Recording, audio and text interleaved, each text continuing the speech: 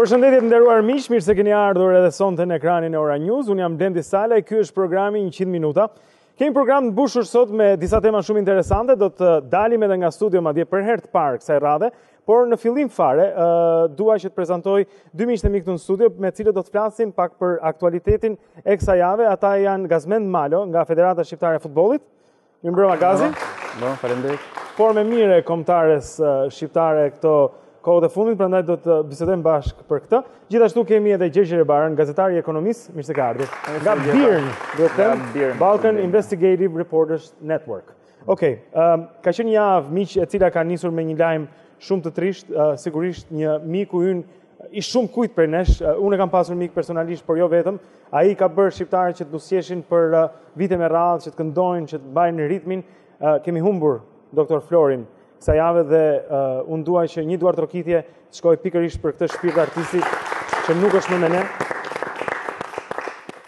Edhe duke sikur më të mirët Zoti i merr më shpejt.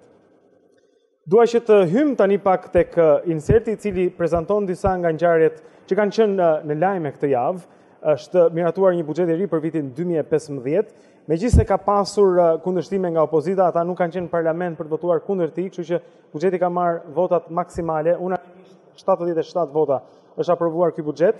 Mandej do të flasim pak për një protestë që zhvillohet nesër në sheshin Skënderbej, e organizuar nga Partia Demokratike, dhe më vonë do të kthehemi pastaj tek ngjarjet futbollistike që na kanë dhënë shumë kënaqësi gjatë kësaj jave. Edhe jam në shkuar me ndeshjen në Francë, e do të flasim bashkë me Gazin për këtë. Në fillim, ky është materiali që gazetari jon Aldona Luari ka përgatitur për aktualitetin javor.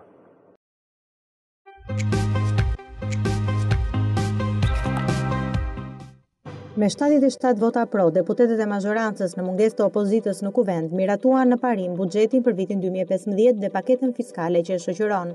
Në një fjalim që zgjati rreth një orë, kreu i qeverisë Rama theksoi se ky draft ka për qëllim mbështetjen e rritjes ekonomike pa masa shtrënguese.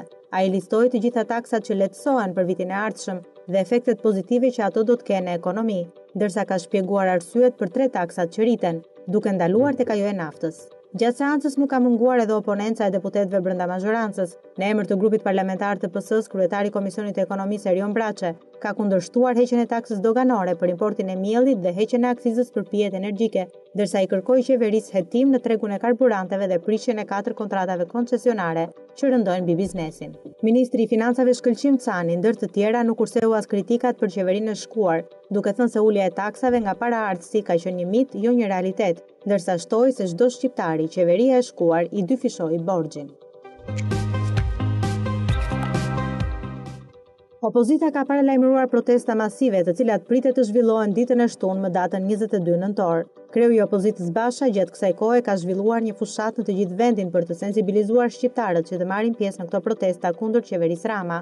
Ndërkohë ka patur një reagim të kryeministrit në Facebook për protestën e opozitës, të cilit i është përgjigjur edhe kryetari i saj. Të gjithë bashkë thekson Basha në mbrojtje të familjes, punës, shkollës dhe shëndetit, kundër rritjes së taksave dhe çmimit të energjisë, kundër papunësisë dhe varfërisë, kundër dhunës dhe palishmërisë qeveritare. Aleanca e mashtrimit, krimit dhe korrupsionit nuk e gjun zën dot shpirtin e lirë të shqiptarit. Ka qenë ky mesazh i menjëhershëm i Bashës në Facebook, duke theksuar edhe një herë arsyet e kësaj proteste që pritet të zhvillohet nesër.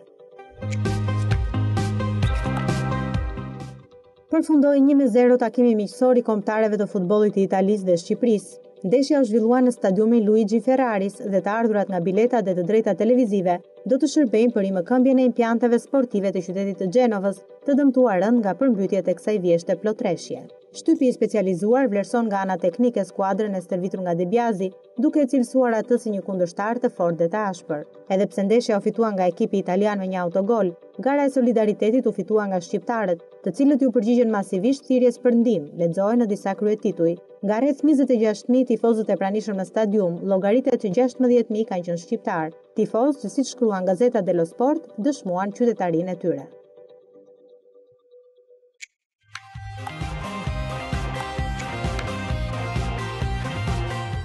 Okej, pra ky ishte materiali i përgatitur, ja ku jemi edhe një herë për të biseduar për këtë ngjarje kryesore të kësaj jave. S'kan qenë të vetmet, por të vetmet që do të prekim ne këtu. Gjergj, në fillim fare buxheti 2015 tani më ka kaluar, unë dua nga ti një vlerësim mbi këtë buxhet.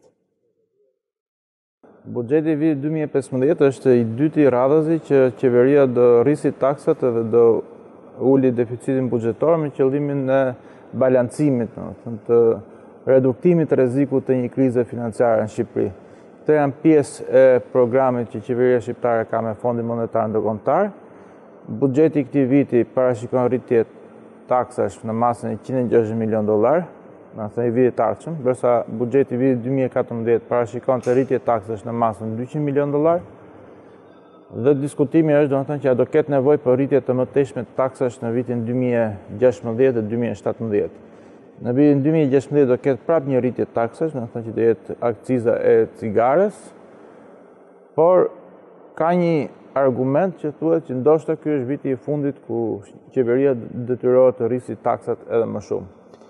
Ka pasur kundërshtim nga opozita pikërisht për rritjen e taksave. Kjo është vlerësuar nga, po themi, ekspertët e ekonomistë të opozitës si një buxhet i cili do të shkaktojë krizë për shkak se rrit taksat, shtyp si thua biznesin edhe qytetarën. Kjo edhe kriza edhe mrekullia janë të dyja anët e politikës që të dyja janë të gënjeshtra. Domethënë, buxheti i vitit ardhshëm nuk do të sjellë mrekulli ekonomike, siç pretendon qeveria, po as nuk do të sjellë një katastrofë, siç pretendon opozita, sepse gjërat lëvizin shumë ngadalë në ekonomi dhe njerëzit vijojnë me jetu pavarësisht se ju rrit apo si rrit një taksë. Domethënë, njerëzit vijojnë me punu, ne vijojmë të shkojmë në punë ditë për ditë, se të bëjmë qefet tona ditë për ditë, që nuk është se ka një katastrofë në pritje. Fakti është që taksat do rriten me masën e $160 milion, askujt nuk i pëlqen që të rriten taksat. Kështu që kjo është diçka më shumë që do paguajmë ne si qytetarë, $160 milion më shumë. Plus $60 milion të fatura e dritave.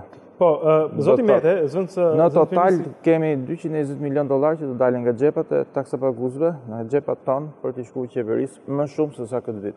Kam dëgjuar zotin Mete kur argumenton që thotë se ky buxhet është, domethënë rritja në total vetëm 1/3 e kësaj rritjeje vjen nga taksat. Pastaj pjesë të tjera, 2/3 nga vijnë. 2/3 vijnë nga rritja ekonomike, që është prapë parat tona që do taksohen, që është normale. Dhe është taksa siç ka qenë, po themi, jo taksa të reja. Nëse taksat nuk do ndryshonin, do kishim një rritje të ardhurë në buxhet si pasojë e faktit që prodhimi i brendshëm brut do rritet. Ja kuptoj.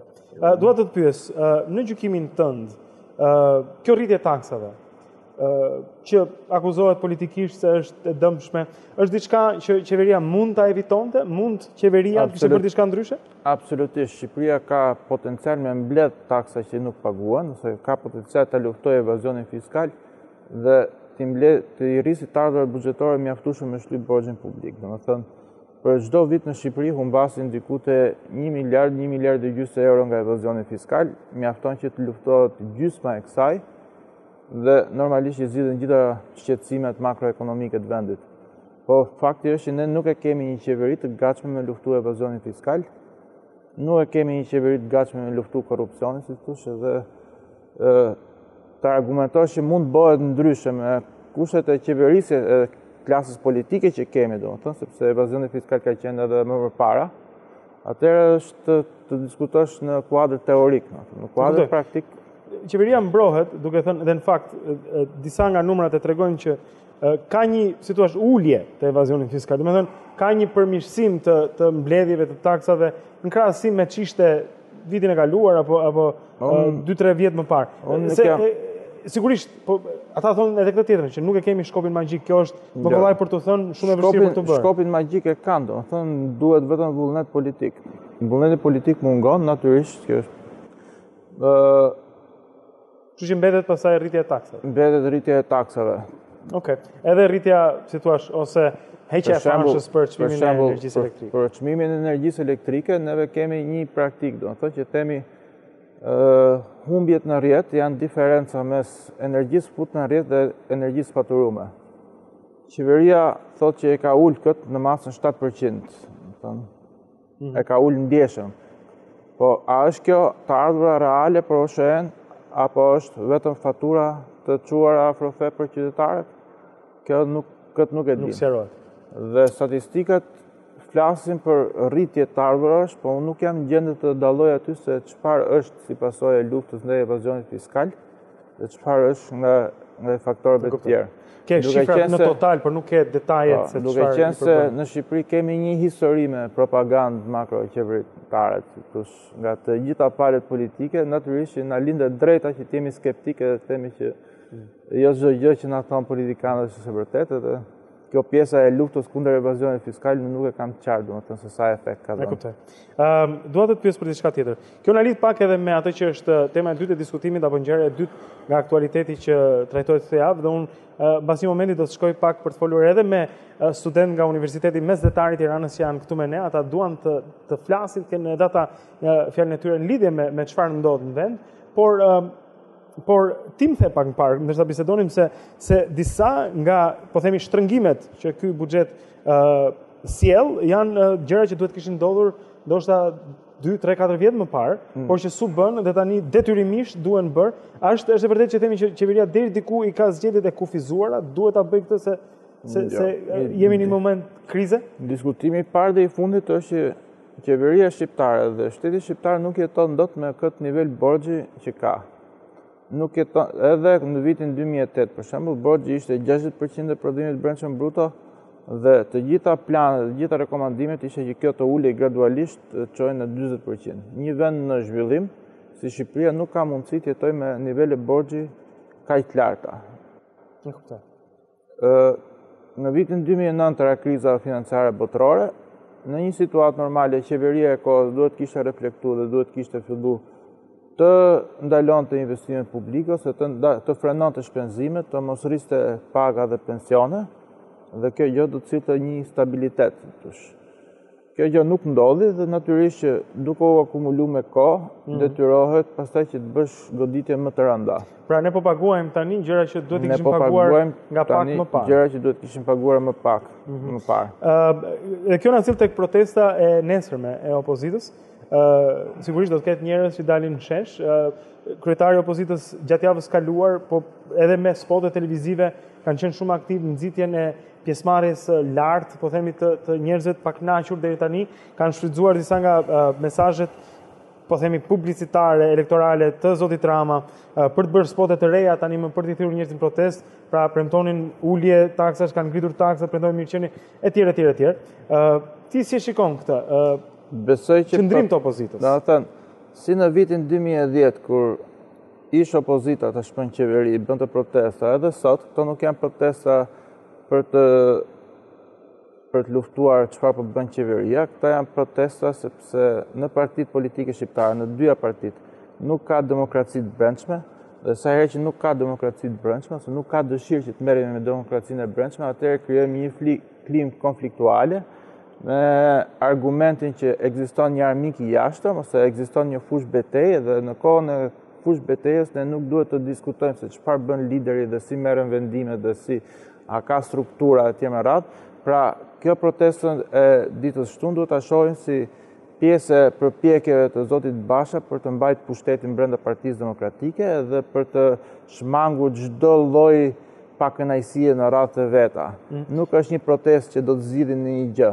I mendon se i kërcënohet pushteti i zotit Basha brenda partisë? Jo, nuk mendoj që i kërcënohet, po besoj që arsyeja kryesore pse opozita ka zgjedhur klimën e konfliktit në raport me qeverinë është e njëjta që ishte edhe arsyeja sepse zoti Rama kishte klimën e konfliktit me qeverinë më parshme, do të thonë thjesht ka ndryshuar rolet, dhe arsyeja është mungesa e demokracisë së brendshme.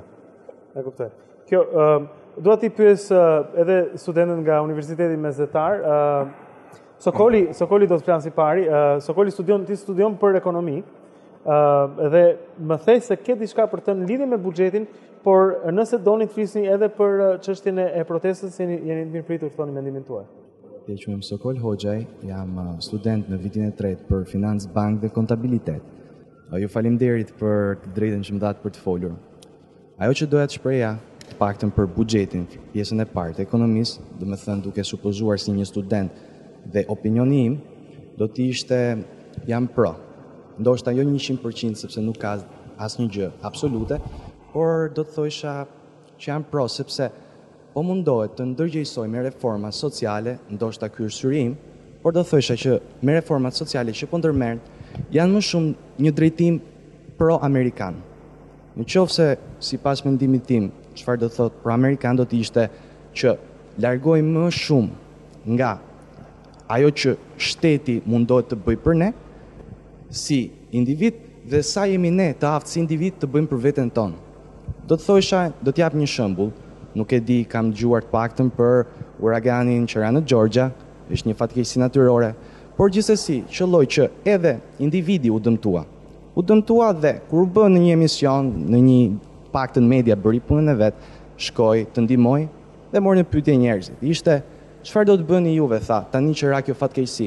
Asnjëri nuk përmendi shtetin që unë pres nga shteti të më bëj të gjithë. Jo, tha, unë do ta ndërtoj dhe do ta ndërtoj vetë dhe më mirë se më përpara. Do me thënë, është individi që merr përsipër problemet, jo shteti. Je i filozofisë Ayn Rand dhe krejtësisht i djathtë. Po mirë, okay, shumë mirë. Të falenderoj për ndërhyrjen. Tani, para se të shkojmë te Gazi, sepse Gazi ka ardhur këtu për të folur për kënaqësinë që na ka dhënë kombëtarja. Çuna juve si ndjeni me formën e kombëtares shqiptare këto dy ndeshjet miqësore të fundit? Si tifozat, jam i sigurt jeni tifozat të Shqipërisë. Normalisht si tifoz ndiem shumë i lumtur për atë që ka dhënë kombëtares shqiptare ndeshjeve të fundit, po prapse presim akoma më shumë dhe jemi optimist. Keni shpresë, jeni optimist për 2016-ën? Po. Jeni optimist? Po. Që ti po këtej, janë optimist çunat për kombëtaren shqiptare? Po, okay. Mirë, ka optimizëm për kombëtaren shqiptare për 2016-ën, po kjo na sjell Gazi tek biseda jon. Unë të falenderoj që je këtu në studio, e ke pranuar këtë ftesë për të folur pak për formën e mirë të kombëtares shqiptare. Dy ndeshje, njëra të premten e kaluar me Francën në Francë dhe tjetra ndeshja e para 3 ditëve me Italinë, që ishte një festë e vërtet futbolli. Unë kam shijuar shumë edhe për faktin që e pash tek Rai Uno, ku kam parë televizion që kur isha fëmijë dhe më ndihmoi italisht, edhe komentatorët italianë ishin në një formë të shkëlqyer, por edhe me një humor të mirë dhe më dhanë një ndjesi shumë të mirë dhe miqësore në lidhje me çfarë thoshin për kombëtaren ton dhe të tyre dhe për atë që ndodhi në Gjenova. Ti si e interpreton si njeri i Federatës Shqiptare që shikon edhe në një nivel profesional të gjithën? Të ishin ti fole për 2 ndeshje Blendi, po në fakt flasim për një sezon ku ne dhe optimizmi që shprehen ndjem të gjithë tifozët jemi të orientuar drejt Euro 2016 për kampionatit evropian. Ky në fakt është një sezon i mirë që ka filluar që në ndeshjen e parë që ne kemi bërë jashtë kundër Portugalisë. Domethënë një fitore historike, mund të themi, jo vetëm sepse realisht Portugalia ishte koka e grupit që quhet ndryshe skuadra udhëheqëse dhe skuadra më e fortë. Ne fituam atë 1-0. Ishte një fitore që i habiti të gjithë, jo vetëm neve në Shqipëri, jo vetëm në Portugali, por edhe shtypin ndërkombëtar, sportiv dhe jo vetëm. Më tej patëm një ndeshje në Shqipëri kundër Danimarkës, ku ne barazuam, po themi për fat të keq 1-1. Por dhe komenti im për fat të keq në kupton që neve tashmë dal nga dalë sigur po ngrihemi dhe po arrim në një nivel ku të barazosh me Danimarkën për ne është një lloj humbje në vetvete. Edhe barazimi me Francën u quajt një për fat të keq. Por Reksi vjen duke ngrënë. Domethënë në mediat sociale qarkullonte një koment që thoshte nuk bën dhe francezët që të barazojnë me ne tashmë. Në fakt po flasim për një ekip që është kampion bote, është skuadra pritse për kampionatin evropian. Është vërtet ishte një ndeshje miqësore, por ishte një miqësore disi e veçantë, sepse Franca nuk ka ndeshje zyrtare në këtë sezon. Pra të gjitha ndeshjet e saj miqësore kanë dhe vlerën e zyrtare, sepse kjo është shansi, domethënë kjo ndeshje ishte shansi i trajnerit për të bërë testet që skuadra duhet po themi të përballonte. Kështu që ishte një Francë, po themi ekip i parë. Ishte një ekip i parë, një ekip i vërtet, po aty pa më dhe emrat që ishin në fushën e tyre, domethënë Benzema, Ribéry etj. Domethënë ajo ishte Franca që do të shikojmë në Euro 2016, me ndryshimet e rastit do të jenë natyrë domethënë taktike që çdo trajner bën. Por që kjo ishte. Me një herë mbas kësaj erdhëm në Itali vetëm 4 ditë më vonë. Ku ne po themi humbëm 1-0 kundër Italisë, por të gjithë janë në një farë mënyrë të kënaqur, paçka se ngjan pak si paradoks nga kjo humbje. Në fakt ishte më shumë se një ndeshje. Ishte vërtet një festë të madhe, e cila u celebrua jo vetëm në fushë, por edhe jashtë saj. Dua të më fal për një ndërhyrje të vogël, por ndërkohë që Gazi flet për ndeshjen me Italinë, ne kemi edhe mbulim të disa nga hyrjeve në fushë. Kanë qenë shumë entuziast, po themi tifozët e Shqipërisë dhe kanë shprehur këtë entuziazëm duke hyrë edhe në fushën e lojës për të marrë autograf me flamur. Sigur nuk mund të prisin që ta bënin mbas ndeshjes, por ka qenë një atmosferë feste. Dhe ti je një njerëz që ke jetuar në Itali për shumë vjet, kështu që unë dua që të ma kapësh pak edhe në atë këndin e kësaj miqësisë midis dy popujve që pati edhe një lloj shfaqjeje, u ekspozua gjatë kësaj ndeshjeje. Rreth një javë afërsisht përpara ndeshjes mora shumë telefonata, ndër këto dua të theksoj njërin për një miku tim që jeton në Itali, më tha më duhen disa bileta për një ndeshje, për ndeshjen që do të luhet në Gjenova. Dhe mendoj një numër të arsyeshëm, po themi 2-3 bileta për atë dhe miqtë e tij. Më tha jemi mbi 20 veta që do shkojmë atje. Praktikisht ishte një autobus i tërë. Nga cili qytet? Shkonin nga Rimini. Nga Rimini për në Gjenova. Po. Ishte një grup i madh, domethënë, dhe më tha që ndër të tjera grupi ishte i përbërë edhe me italian. Dhe këtë e konfirmova në një farë mënyrë indirekte nga Federata Italiane, e cila në një moment të saktuar më tha, përveç sektorëve që ishin sektorët e tifozërisë shqiptarë ishin zgjeruar derisa ishin pastaj shitur totalisht, më tha që në këtë moment që po flasim, numri i biletave ose raporti i shitjes së biletave është në 10 bileta 7 janë shqiptarë që i blenë dhe terren italian. Të lutem tha mi rezervo pak bileta edhe për tifozët e Italisë dhe të Gjenovës që duan të vinë në këtë stadium. Realisht për ne ishte një festë shumë e madhe kjo gjë. Ishte një shans shumë i madh. Ja kush ishte hyrësi i tretë, ky tani shohim të tretin nga djemt që ka hyrë në fushë. Shumë puthje, ka pasur shumë puthje, edhe shumica i drejtohen Canës. Unë mendoj që ishte popullare vetëm me gocat Cana, po.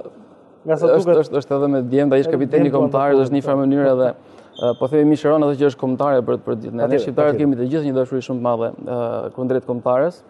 Shpresojmë që ne realisht ne bëjmë gjithmonë maksimumin, po flas tani në emër të federatës dhe të kombëtares, po besoj dhe shpresoj që kësaj radhe do të japim diçka më shumë se ç'kemi dhënë të gjitha herët e tjera. Çfarë, nëse më do të pyes, çfarë mendon se cilës mund t'i atribuohet kjo formë e mirë? E di që tekniku te Bjanzi ka qenë deri tani duket sikur ka qenë një zgjedhje e përkryer. Zoti Duka ka qenë në njërin nga studiot e Sky Sport dhe është shprehur shumë i kënaqur me ecurinë e deri tanishme marrëdhënien midis De Bjanzit dhe federatës dhe që sigurisht do të finalizohej ose do të kurorzohej me një hyrje tonën për herë të parë në Euro 2016. Është kjo pra, është ky fryti i punës së De Bjanzit apo janë lojtarët e rinj apo diçka po ndodh në fushë përveç kësaj? Unë të thosha janë pak nga të gjitha blende në fakt. Domethënë në futboll është një lojë kolektive dhe realisht dhe është një lojë kolektive jo vetëm atyre që janë në fushë, por edhe atyre që punojnë mbrapa atyre. Kjo do të thotë që realisht arsyet janë të shumta. Natyrisht një ndërtor De Bjanzi që është edhe trajneri i kombëtarës dhe në një farë mënyrë edhe strategu, po themi, i përgatitjes teknike të sfidave. Por fakti është që edhe prurjet e reja që është duke ofruar komuniteti jonë në Shqipëri dhe jashtë Shqipërisë, pra të gjithë shqiptarët që jetojnë, edukohen dhe nga ana sportive, po themi, pra luajnë futboll të shtetit, të cilët kanë qenë të gatshëm të pranojnë thirrjen e federatës për t'u bashkuar kombëtarës. De Bjanzi është në sezonin e tij të dytë në Shqipëri. Patëm një sezon të parë deri diku të diskutuar, realisht rezultatet flasin, ne nuk u kualifikuam, kështu që në një farë mënyrë ishte një lloj humbjeje. Por futbolli nganjëherë është një sistem i cili do kohë që të realizohet. Pra ti mbjell një farë sot, por nuk do të mbi po sot ajo. Domethënë ndoshta duhet kohë për të pritur diçka nga frytet. Dhe unë do të thosha që në këtë moment flasim faktet. Ne jemi skuadra e tretë në grup. Mund të dalim, ende kemi shanse, mund të dalim skuadra e tretë më e mirë se të luajmë në play-off. Ndërkohë kemi një ndeshje me Angut, që është ajo ndeshje me Serbinë, domethënë që për fat keq. Ç'është vendosur akoma. Nga sa duket ti ende nuk e ke quajtur, si njeri i federatës ende se ke quajtur të humbur atë. Asun të humbur atë ndeshje. Absolutisht. Datën 2? Datën 2 është? Në datën 2, po. Në datën 2 presim përgjigjen e komisionit të apelit në UEFA. Është ende një organ i brendshëm ky. Futbolli na mëson që loja duhet për 90 minuta dhe në gjithë kohën shtes nëse ka pastaj zyrtare. Kështu që ne jemi duke luajtur ndeshjen tonë kësaj radhe ligjore në të 90 minutat që do na vënë në dispozicion sistemi. Pra ne absolutisht nuk kemi dorëzuar, përkundërzi mendojmë që kemi mjaft shanse. Mund fitohet ndoshta edhe me kohë shtesë. Natyrisht edhe me kohë shtesë, absolutisht. Për sa kohë Bilbili nuk ka fryrë që ndeshja ka mbaruar, ne jemi në fushë të gatshëm. Në lidhje me ndeshjen me Leo Blend, meqense kujtuam ndeshjen me Serbinë, e cila realisht na ka lënë të gjithë një shije pak të hidhur. Duhet të them diçka këtu që për fat të mirë ndjehem sot vërtet shumë i kënaqur dhe krenar që jam pjesë e këtij grupi, pra e federatës dhe kombëtares, sepse futbolli sot në botë është një kartë vizitë vërtet shumë e rëndësishme. Dhe është një kartë vizitë që na lejon neve mundësinë, ne shqiptarëve tani po flas në këtë rast, shpesh herë të kritikuar dhe të debatuar për sjelljet tona jashtë shtetit, në Evropë apo edhe brenda, që të tregojmë një anë tonën të mirë. Dhe për të thënë këtë do të krahasoja dy ndeshje. Njëra ndeshjen që u bë në Beograd, në Serbi, dhe ndeshjen që u bë në Itali. Në ndeshjen e parë shqiptarët u ndaluan të hynin në stadium dhe ndodhi ajo që ndodhi. Në një farë mënyrë besoj është një fakt dhe një vend që nuk ka nevojë për komente. Ndërkohë që në Itali ishte kundërta, kishte më shumë shqiptarë se sa tifozëria vendase, dhe pam një festë të bukur futbolli me shumë flamuj shqiptar, po të pranishme në stadium kënduan dhe himnin italian, pra si shenje e miqësisë reciproke midis dy popujve. Nuk kaloi pa u vënë re. As nga media italiane, as nga italianët që ishin në stadium, apo ata që ndoshin në televizion. Absolutisht, përkundërzi. Edhe unë ndeshin rastësi, sepse isha jashtë e pash tek Rai, tek radio televizioni italian, njësojsi edhe ti, dhe ndjeva një klim pozitive kundrejt Shqipërisë që nuk i kisha perceptuar kurrë më parë, madje as në gjitha vitet që unë kam jetuar në Itali. Kjo do thotë që sjellja jonë ishte e tillë që meritoi ato komente, dhe edhe deri diku nga ana sportive komentet e komentatorëve ishin të tilla që Cikaleshi të duke në momentet caktuara sikur dëgjoje Cristiano Ronaldo në mënyrën e tij të lojës e të tjera, pikërisht. Dhe edhe këtu një krahasim të vogël, ne kemi patur edhe një event tjetër të rëndësishëm ndërkombëtar që ishte vizita e Papës në Shqipëri, që natyrisht edhe kjo në një farë mënyrë indirekt na lidh shumë me Italinë, po nuk pati në shtypin ndërkombëtar dhe sidomos italian të njëjtën njëhon që pati kjo ndeshje futbolli. Pra, kësa radhën besoj që ne shqiptarët, jo vetëm për kombëtaren, por edhe për sjelljen tonë dhe për këtë lloj, po themi, celebrimit të kësaj marrëdhënie, futbolli luhet jo vetëm në fushë, po luhet edhe jashtë saj. Pra duhet jemi sportiv dhe të edukuar në të gjitha gjërat që ne bëjmë në lidhje me futbollin edhe jo vetëm. Pra futbolli kësa radhë na dha këtë shans të madh dhe besoj që është një arsye shumë e mirë për të qenë krenar dhe të kënaqur. Absolutisht, unë të falenderoj. Ndeshje me Italinë, një ndeshje po themi shumë e bukur edhe pse humbëm, një ndeshje që 4 herë kampion bote Italia, sigurisht duhet të jemi një ekip eksperimental, megjithatë ata janë lojtarë kombëtarë si Italisë, nuk janë lojtarë të mbledhur nga rruga që i kanë veshur fanellën blu, por ishin lojtarë cilësor që do të përfaqësojnë Italinë tani dhe në të ardhmen. Edhe u duk si një ndeshje mes barabartë me raste në dy akrat, një ndeshje që shikoi deri në momentin e fundit, një Shqipëri që duket sikur po luan më mirë se kur. Nuk e di nëse ti Gjergj do të bësh një koment për futbollin? Jo, unë thjesht më pëlqen kam pa ndeshje të bukura, me feri kam shijuar. Ti me kërje tifoz jashtë kombëtarë specifik? Unë jam me Hollandën. Në Hollandën, okej. Mirë, se thash mos kishe pas në një kështu kolpo zemra atë natë. Ja, nuk kam. Ti tifoz Italisë? Si është një tifoz Italisë kur shikon Italinë kundër Shqipërisë?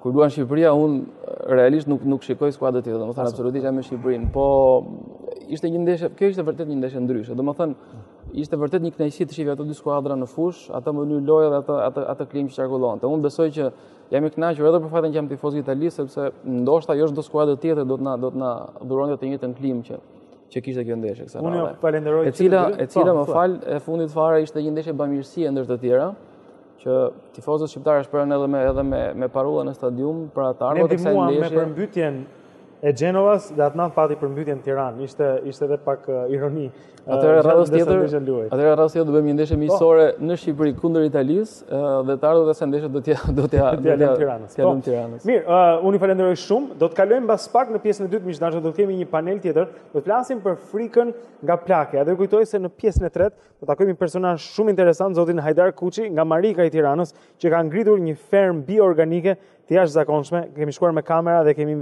intervistuar atje. Dua të falenderoj edhe këta çunat e gostat nga Universiteti Mezetar i Tiranës për ndërhyrjet. Faleminderit shumë. Kthehemi mbas pak me më shumë në 100 minuta.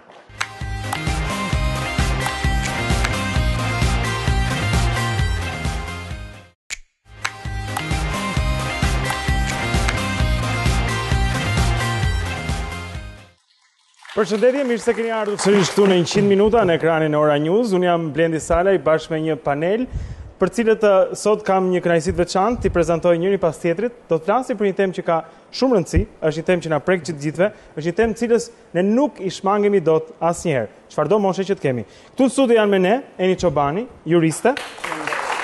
E gjithashtu shumë e njohur edhe për angazhimin tuaj televiziv shumë suksesshëm. Katerina Kallanxhi, pedagoge në Universitetin Publik.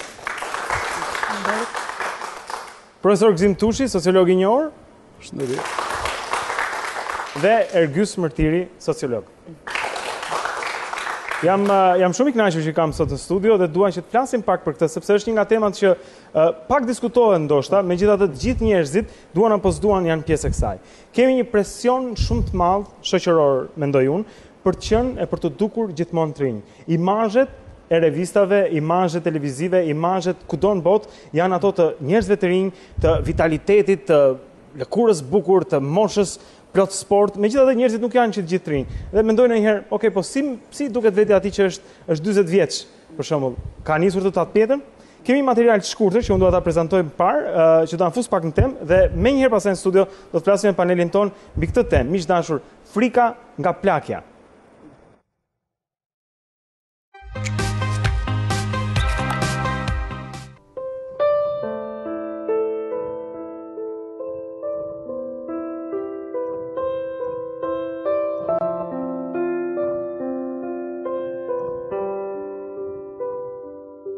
Mbjellje flokësh, botox, lifting, heqje dhjami, shërbime dhe produkte kozmetike e shumë çka tjetër që njerëzit bëjnë sot për të dukur më të rinj, përbën një industri prej qindra mijëra dollarësh çdo vit. Imazhe televizive, kopertinat e revistave, aktorë që nuk plaken kurrë. Këto janë disa nga shtysat që na bëjnë të ndihemi keq kur dallojmë thinjat e para, apo rrudhat në ballë që vetëm sa tregojnë se kemi jetuar. Por si shpjegohet kjo frikë nga plakja? Përse mosha për shumë njerëz paraqitet si një maks? Rinia është kthyer në simbolin e lumturisë, por ky është një falsitet. A nuk ka rinia probleme?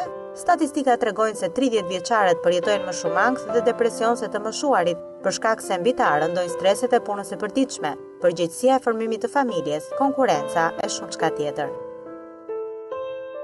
Kur arrim të 40-at, themi se kemi marrë të tatë pjetën, po përse ndodh kjo? A nuk do të ishte më mirë që plakja në vend që ta luftonim, ta pranonim herësisht? Një 70 vjeçar ka qenë dikur 20 vjeç, edhe 30, edhe 40. Të mos pranosh plakjen do të thotë të jetosh në të shkuarën, e të mos shohësh dot çfarë mban e ardhmja, sa do e shkurtër të jetë koha e mbetur.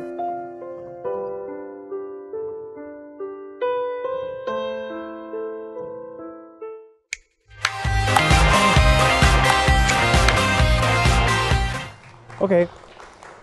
Do të filloj me juve, zonja Çobani. Është kjo dëshira për të dukur e për të qenë gjithmonë të rinj. Është kjo natyrale, diçka që njeriu e ka gjithmonë, apo është kjo diçka që shoqëria e bën si presion mbi ne?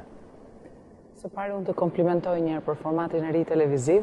Faleminderit. Dhe them sido që neve japim kontribute, por edhe ky është një kontribut shumë i rëndësishëm, dhe pikërisht që tema që ju keni zgjedhur, në fakt, jemi pjesë dashur pa dashur të tërë. Ndarja që ju bëni me moshat, në fakt, është një ndarje që detyrimisht të çon në mendimin që në një moshë caktuar njeriu t'i vika dhe një fund, pra i vjen dhe një plakje, i vjen dhe më pas ikja dhe nga kjo jetë. Tani për mos menduar fundin, por për të menduar gjithmonë një cilësi jete të mirë, që nga ajo moshë në cilën neve fillojmë dhe kuptojmë që po jetojmë, dhe deri kur mbyllim syt, unë them që ka të bëjë me një rregullim, të themi, të cilësisë së jetës, që neve i ofrojmë vetes dhe të afërmve tanë. Çfarë do të thotë kjo? Raportin e vetes me ambientin, të vetes me familjarët, të vetes neve që jemi dhe pjesë e medias, pse jo me një publik akoma dhe më të madh. Na duhet ose jo për të mbajtur veten, për ta mirëqenur atë, sigurisht sepse kemi respekt në radhë të parë, si për veten, por dhe për ata që na shikojnë.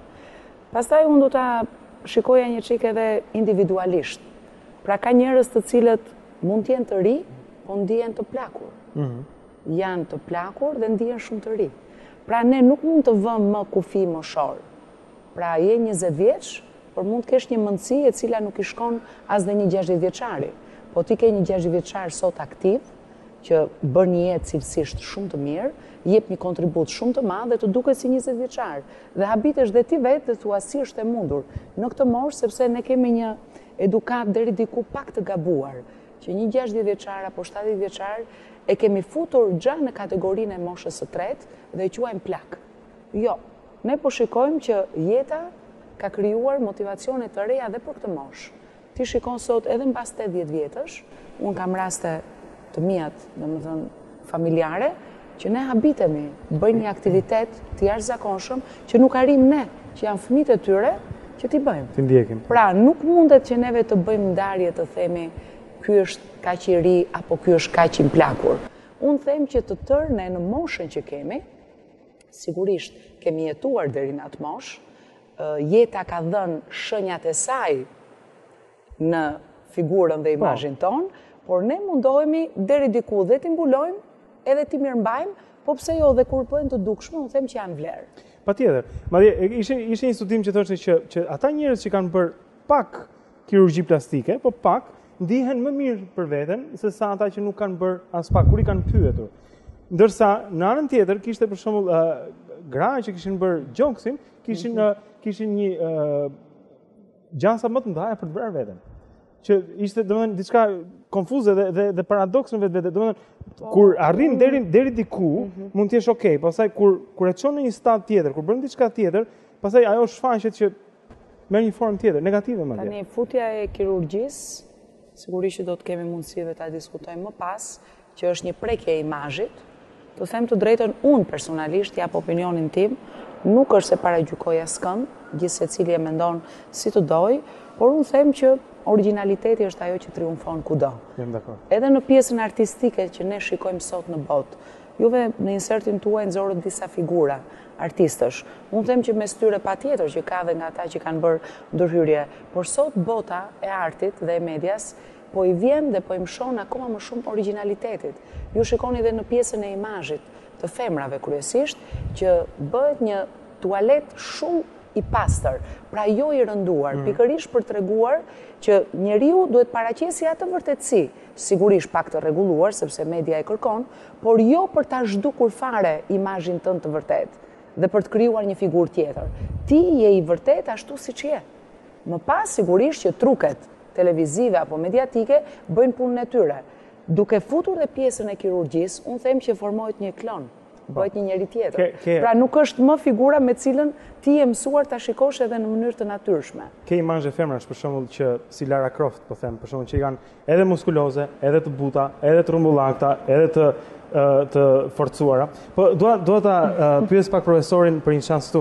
Ka një ndryshim midis të ndjerit i ri edhe të dukurit i ri. Këtë dallim dua ta bëj, sepse të ndihesh i ri është fantastike. Të kesh shëndetin e plot, në mendimin tim kjo është një bekim. Është fat, është fat. Por të dukurit i ri pastaj është sipërfaqësor, është diçka tjetër. A mund të ma bësh dallimin, profesor? Po besoj që për të bërë këtë dallim, unë them që duhet pranojmë së pari që atë që ka ndodhur është një ndryshim shumë i madh.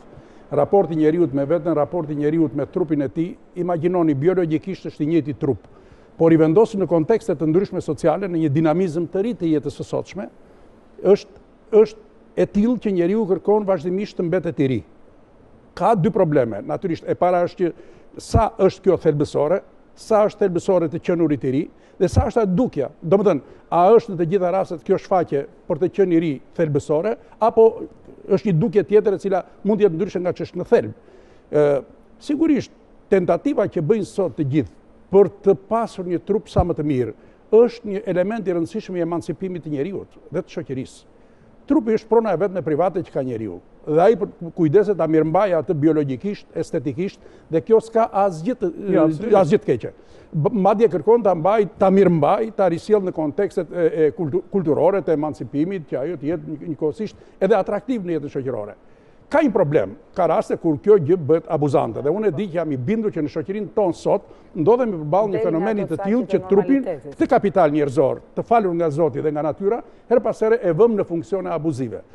Ka dhe një abuzim social, një biblerësim të kapitalit estetik ose të kapitalit trupor, i cili kthehet nganjëherë në një lloj padrejtësie sociale. Dhe kjo është një gjë shqetësuese. Për shembull, në shoqërinë e sotshme, se duhet të jesh patjetër i bukur që të jesh i punësuar, se duhet të jesh patjetër i bukur që të jesh i favorizuar, dhe kjo do të thotë që vetëm nga aparenca e jashtme duhet të kesh privilegje sociale që nuk vijnë nga brenda, nga fakti që ti je i Zotit dhe je kompatibël, je konkurrues në tregun e punës. Këto janë padrejtësi sociale që vijnë si rezultat i abuzimit me vlerësimin formalist të kapitalit social, të kapitalit fizik që ka njeriu. Dhe ky është padyshim një shqetësim tjetër i rëndësishëm. Vetëse ka një gjë. Shoqëria e sotshme kjo është shoqëria e qejfit, them unë, gjithmonë, dhe e spektaklit, e dukjes. E në këtë kontekst, kam përshtypjen që edhe ky kapitali estetik si privilegj i dhënë nga natyra, apo i ruajtur, apo i kujdesur, është shumë i rëndësishëm. E dyta, çështja është që unë ndjej një pozitë shumë të simplifikuar në shoqërinë tonë. Një rendje maramëndse deri në çmenduri pas trupit. Një argjime të jashtëzakonshme pas trupit, duke menduar që kjo është e vetmja vlerë.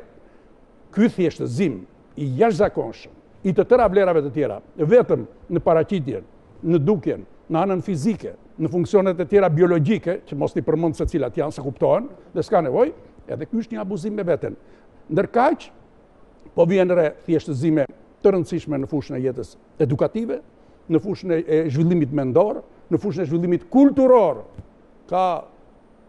Duncan është një estet që thotë që vlerë ka një ball i bukur kur s'ka tru brenda. Po është edhe shpreha që ndonjëherë thonë, madje kam dëgjuar vajzat që i thonë për djem që është shumë i bukur derisa hap gojen. Sigurisht, sepse edhe anasjellta sigurisht, sepse kam përshtypjen që nuk është e tëra kjo gjë, nuk është e tëra kjo gjë. Domethënë, e rëndësishme është që ne duhet mendojmë në kushtetutën e një njeriu trupi zë një vend të rëndësishëm. në kushtetutën personale që ka njeriu, është një vlerë e rëndësishme e cila duhet ruajtur, sepse ekzistencialisht është e papërsëritshme.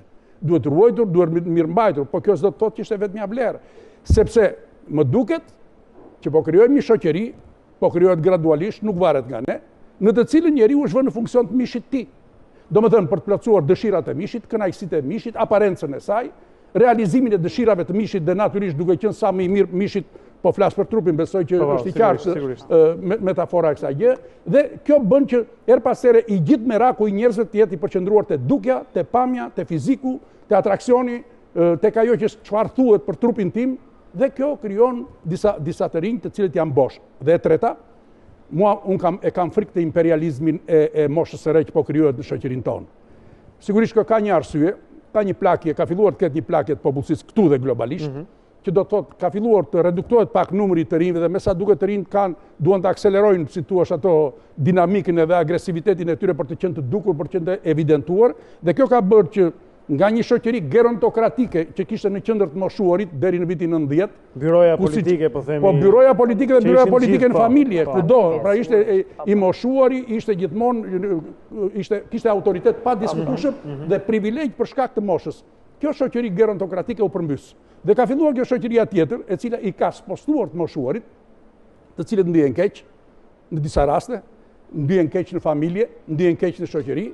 Kemi një insert vetëm për ato, do hym tek të moshuarit, në pjesën e dytë do merrim pak me të moshuarit dhe trajtimin që ne i bëjmë të moshuarve si shoqëri që mendoj se është diçka për të folur dhe kreti pa drejtë, kam përshtypjen që kemi nevojë të qasemi pak ndryshe. Dua të cill pak brenda bisedës Katerinë, do të pyes kjo është pyetja që unë kisha në mend për ty.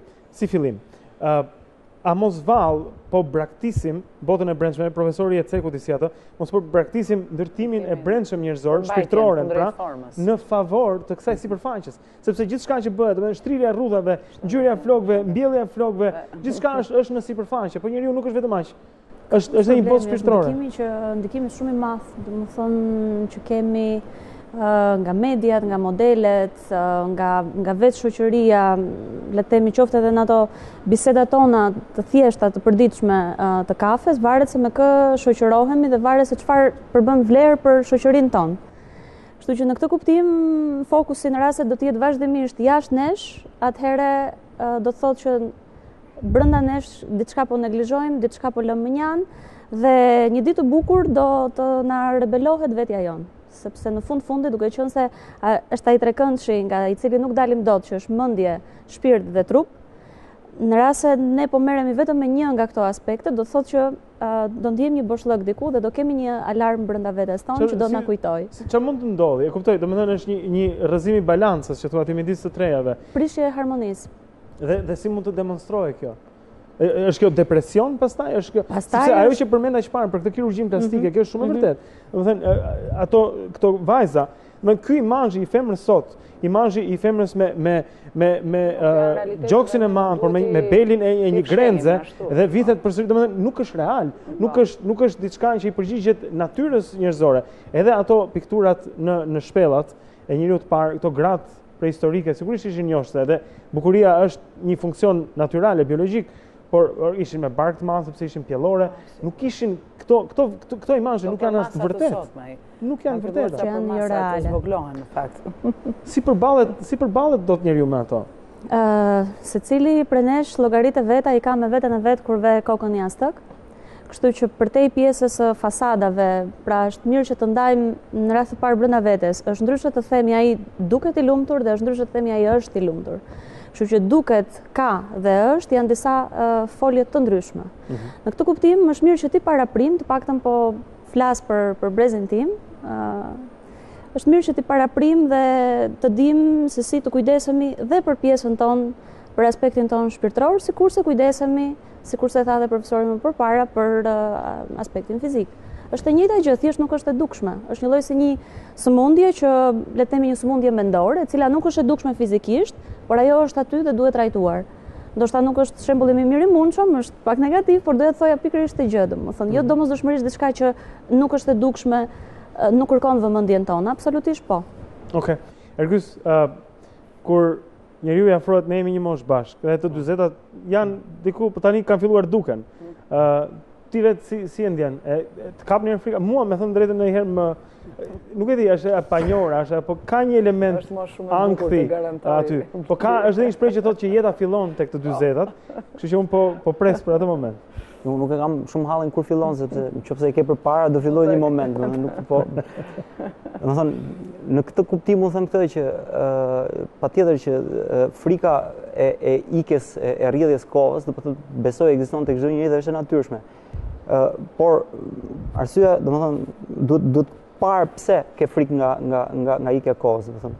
Unë pak nëse shqetësohem për kohën time, shqetësohem në lidhur me atë se si e kam përdorur atë, domethënë vërej që koha ikën më shpejt se jam unë i aftë ta ndjek, domethënë, dhe më shqetëson ajo që nëse në planet e mia kam menduar që për kaq vite do bëja kaq gjithmonë, kuptoj që s'kam bërë aq sa kam planifikuar, domethënë, dhe kjo është paktën ankthi im me kohën. Por në vjet përgjithshme ankthi që vërek tek tjerët lidhur me kohën është pikërisht në faktin që po ikën rinia dhe po ikën jeta, mosha e bukur ku duhet shijuar, dhe po vjen mosha koti që njeriu nuk jeton.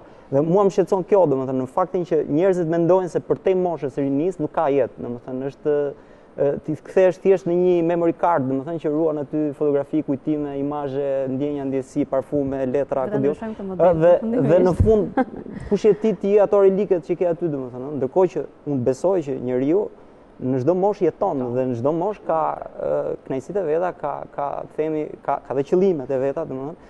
Dhe ti duhet të jetosh moshën tënde, domethënë jeta jote është e përbërë me freme ose themi me faze. Me stade të caktuara. Nuk mund të jetosh dot të gjitha gjithë kohën tënde si një fazë e saj, domethënë. Se këtë ne ndodh që edhe kur je fëmijë do të jetosh si adoleshent ose si i rritur, domethënë, ose në saksi i ri, sepse me atë imazh kultivohet fëmia, jo domethënë fëmia nuk di si të jetë fëmijë për mendimin tim sot. Po kështu dhe i moshuari nuk di si të jetë i moshuar, ose themi mezoburri ose mezogryja, domethënë, të jetë në moshën e vet.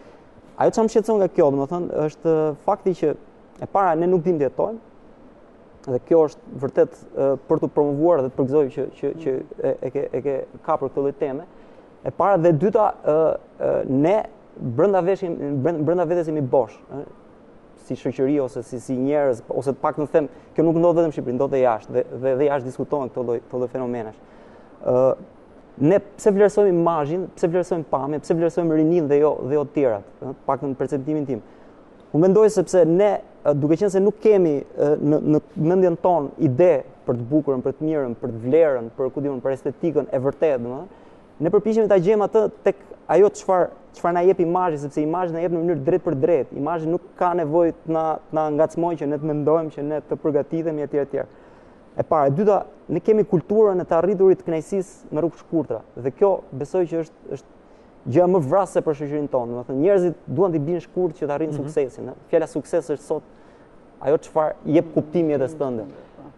Nga ky aspekt, domethënë, kush janë rrugët e suksesit? Bë këngëtare, paguaj me 100.000 lekë një poet, me 200.000 lekë një kompozitor, bëj një klip, 300.000 lekë jepi atij dhe në fund fare me një investim fare të vogël unë pozoj si një qenie e mbi natyrshme, e cilët, domethënë, kthehesh në model.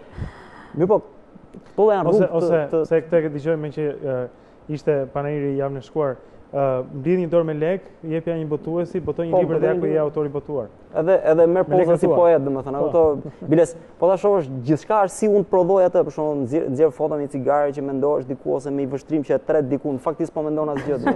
Dhe në fund fare kjo është jeta e njerëzve, domethënë një lloj shtirë, ose themi shoh njerëz që rinkurojnë 4 orë një foto për ta hedhur në Facebook ose në Instagram, domethënë ato me 4 orë ti mund të kishe kuruar veten tënde nga shumë aspekte tjera, domethënë. Do të thotë që ne jemi tani më sklever, shumë prej nesh janë. Mundojmë ndoshta ti thyejmë këto pranga, po shumë prej nesh janë sklever të imazhit, të kësaj shoqërie që vlerëson kaq shumë shoqëri në cilën neve jetojmë. Është çështje kulturore, them, kultura moderne. Jo vetëm që është çështje kulturore, shiko, në fakt jo kultura popullore, po kulturë në kuptimin e konceptit më të gjerë. Shikoni, ka dhe një problem tjetër. Ne kemi ardhur në një shoqëri që bashkë po diskutonim te kafja, sipas konceptit tim shoqëria postmoderne.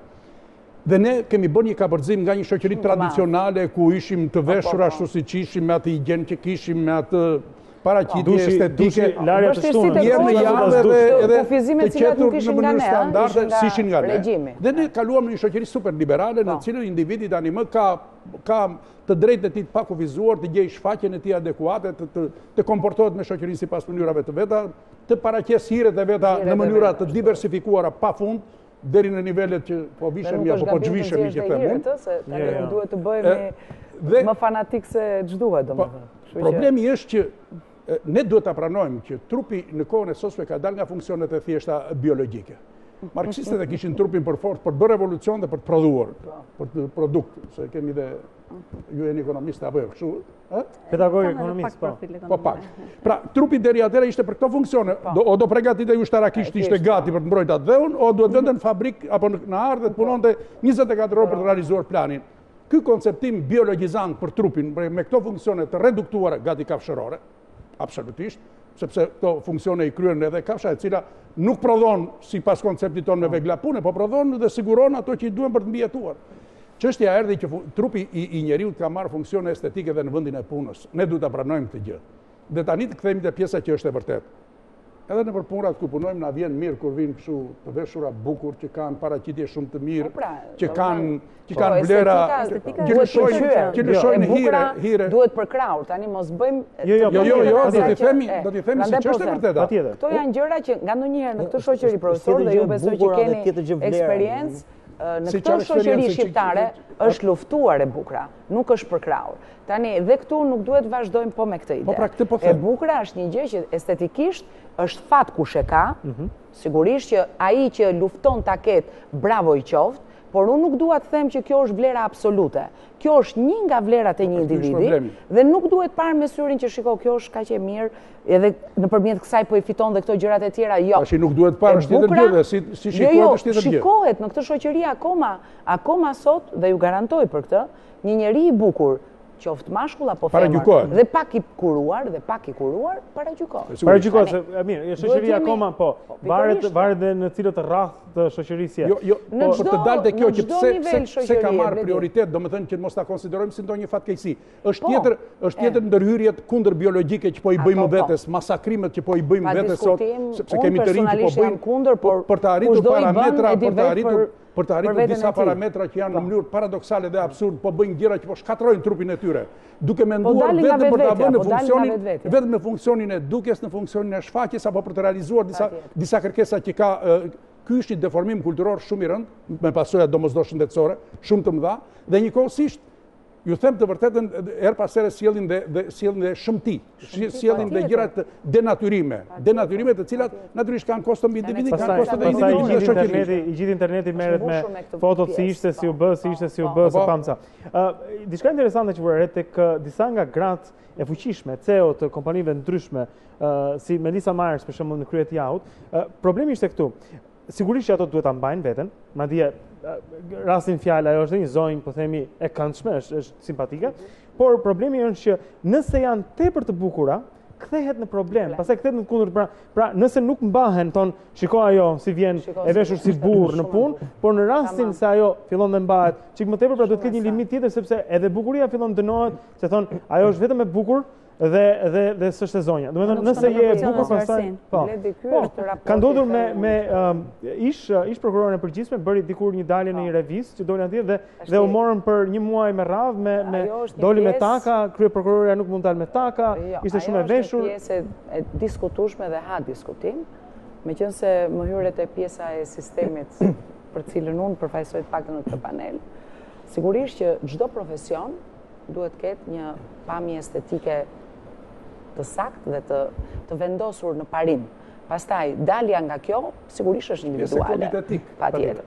Pra ti kur i thua vetes jurist, ti nuk mund të dalësh si kundër këngëtaret që përmendi Ergysi, apo si një personazh tjetër apo një artist e gjitha me radhë. Ti je jurist, ti je avokat, ti je prokuror.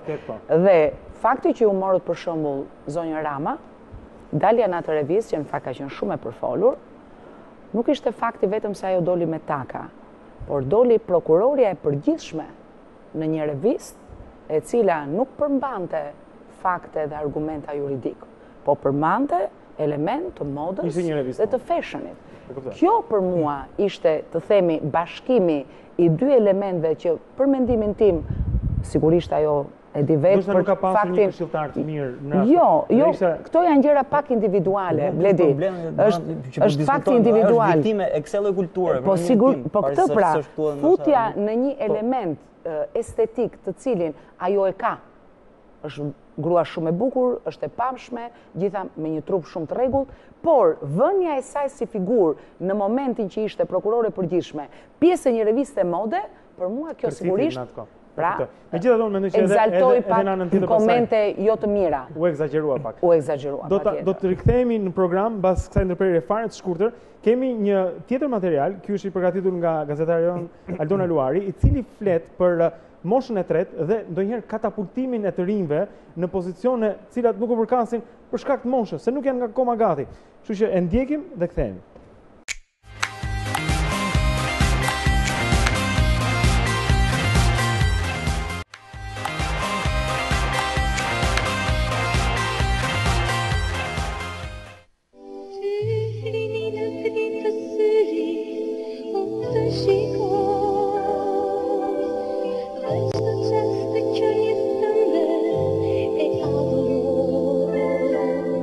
Kërkohen të rinj, energjik, pasionant dhe ambicios, ikonat e një jete të re, cila do të zvendësojë atë që tashmë ka dalë nga moda, më të vjetrit. Por ai kemi bërë mirë llogarit me eksperiencën e grumbulluar në vite.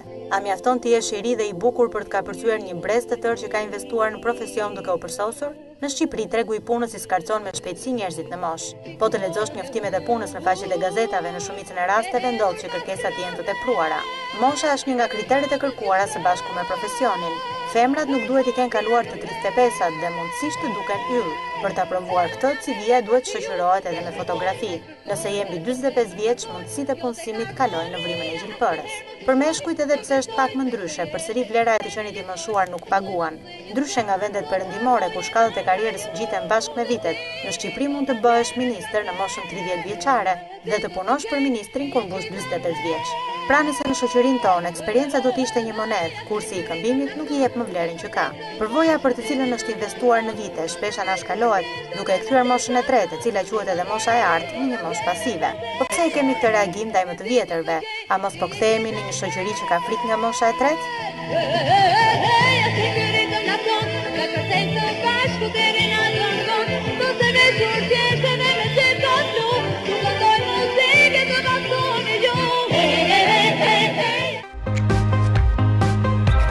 Okej, ishte nga festivali i vitit 1990, Irma Libohova me atë këngë për rinin që shënonte në fakt edhe një lloj tranzicioni. Një vit përpara ishte kënduar një këngë nga Morena Reka, Bledar Seko, Redon Makashi, dhe dëgjojmë pak më vonë kemi një klip nga ajo, e cila këngë fliste për rinin gjithashtu, por rinin në një term akoma socialist, revolucionar, kishte derdhur gjak, e kupton, dhe brezat rriten në shembullin tuaj, po flitet e partizanëve aty, dhe një vit më vonë pastaj komercializohet e gjitha me xhinset blu edhe me tjera. Po jep Ergys.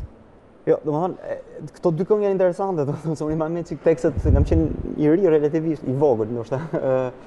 Po, domethënë, aty janë, them unë, kufijt midis dy sistemeve sociale, domethënë, nëse kënga e Morena Rekës dhe Redon Makashit me Bledar Sekon synonte të ofronte një stil të ri, pra një hapje drejt të rinjve që duan një jetë më, të themi, më trendi, po në atë kohë një fjala trendi.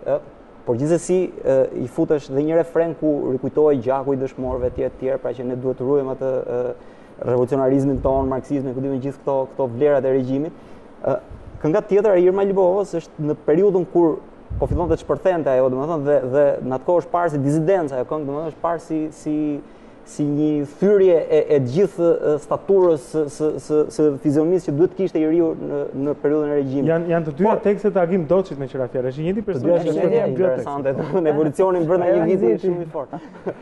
Por, domethënë, interesante është kjo, pastaj teksti për mendimin tim nuk prodhon ndonjë lloj vlere dhe kjo domethënë po ta shohësh, domethënë aty kush janë vlerat që promovon kënga, domethënë se thot ti e ke hedhur kohën e humbur që i përket regjimit, ti ditë vishesh bukur, ti ditë kërcesh bukur, ti e ja kërcejmë deri natën vonë, domethënë Ndërkohë që tani po kërkojmë të mbyllim këto klubet e natës vonë. Jo aq popullore sa në 90. Do paguajmë dhe ca haraqet modernitetit shpejt.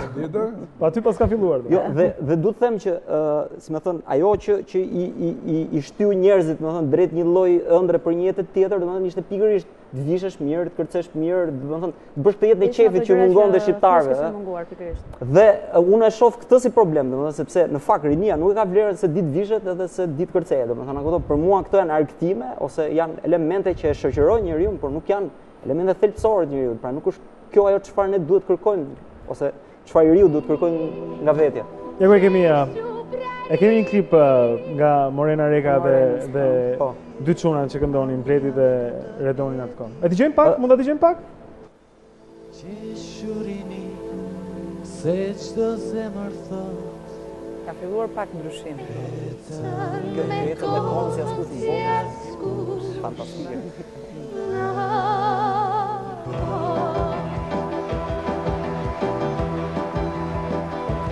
Mosha jote rini, në çdo zemër jeton, një pak dashuri, në çdo hap ozon, të duam që sy të qeshin gjithmonë. Me zjarë shkron, një mëngjes e tonë, që njërë për ty kanë së drejt kur tonë, ajo është si kristale armja jo. Me zjarë shkron, një mëngjes e tonë, që njërë kanë të drejt kur tonë, ajo është si kristale armja jo. Okej, mund ta bëjmë kaq se di se do ta vazhdojmë ta këndonin dhe ne pas. Është bukur në fakt, nuk është këngë e bukur. Tim është evolimi i mitit të rinisë. Unë besoj që ka një mit për rinin, që e prodhon kultura moderne, që nga marksizmi deri edhe moderniteti konsumist i sotshëm, domethënë. Qofse për shembull moderniteti i variantit marksist themi synon atë rinin vitale që ndeshë për revolucionin në ara fabrikën antere, ndihmon atë dheut ku ka nevojë etj, domethënë.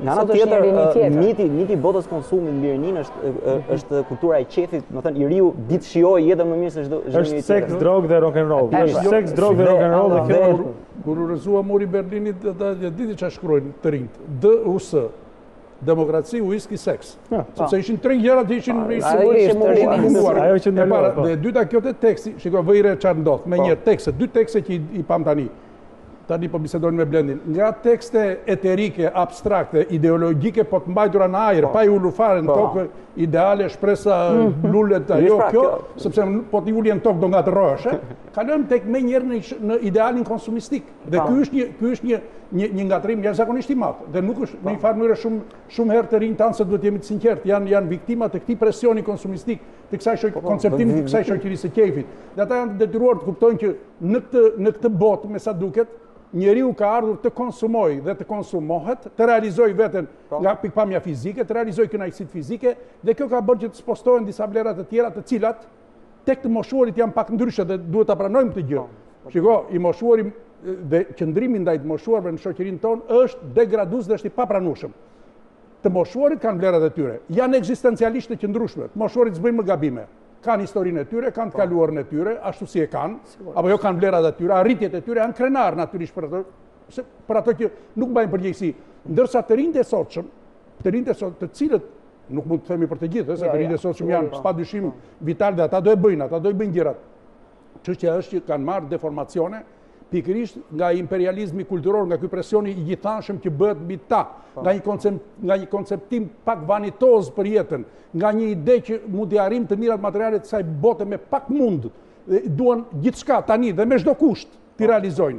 Dhe kjo ka bërë që të jenë të turbulluar adoleshentët, sidomos këta rebelët e përjetshëm në çdo kohë, të cilët ekzistencialisht janë paqartë, nuk dinë çfarë kërkojnë, në luftë me prindrit, në luftë me mësuesit, me dy figurat me veten, dy figurat me të cilat janë kontradikt dhe i urrejnë, sepse nuk pranojnë autoritetin dhe prandaj jemi në një lloj postmoderniteti si Franca në vitin 68. Se harrojmë të themi që rinia sot nuk ka modele. Nuk ka modele. Pra mospasja e modeleve. Po kanë modele negative. Jo, nuk ka modele të vërteta. Modele, pra sigurisht pra modele të vërteta. Modeli i televizorit nuk është modeli i vërtet.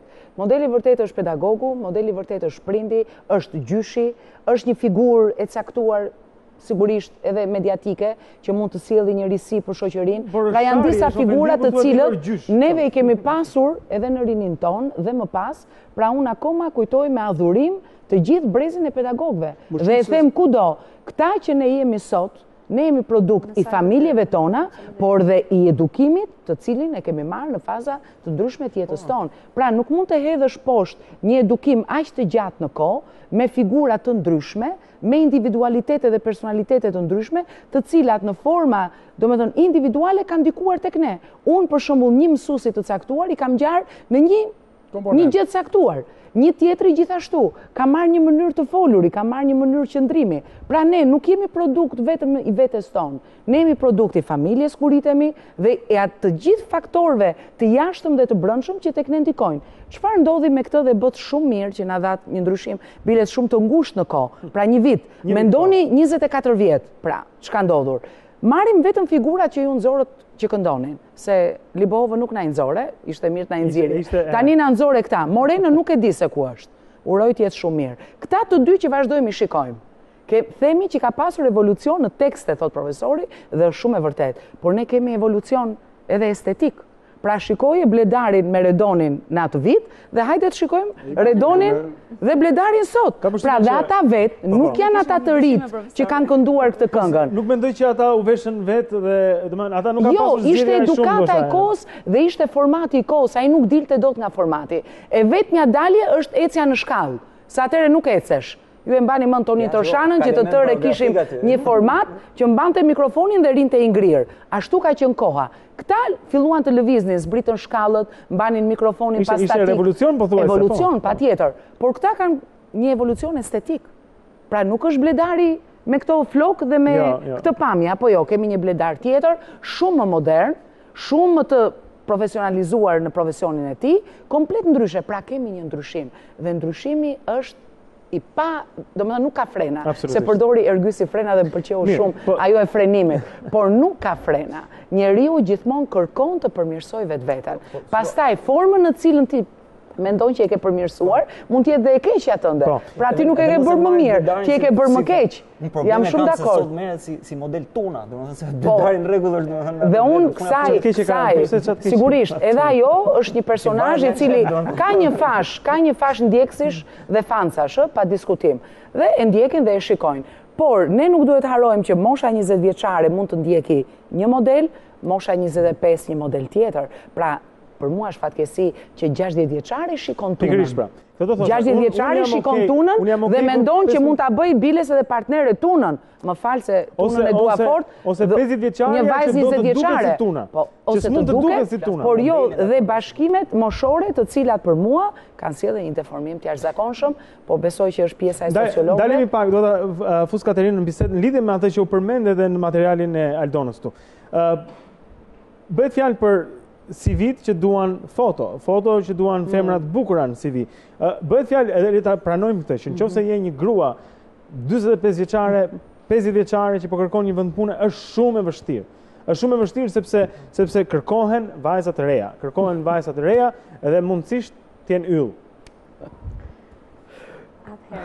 Edhe kur them yll, sepse dua ta citoj, siç kërkohen, jo siç mund të shpresha unë. Kam përshtypjen se kjo lidhet shumë me faktin që nuk kemi marrëdhënie pune të rregulluara, qoftë nga ligji apo qoftë edhe nëse është legjislacioni ai nuk zbatohet. Kështu që në rast se do kishim kulturën e duhur të punës, shkalla e abuzimeve do ishte shumë më e ulët.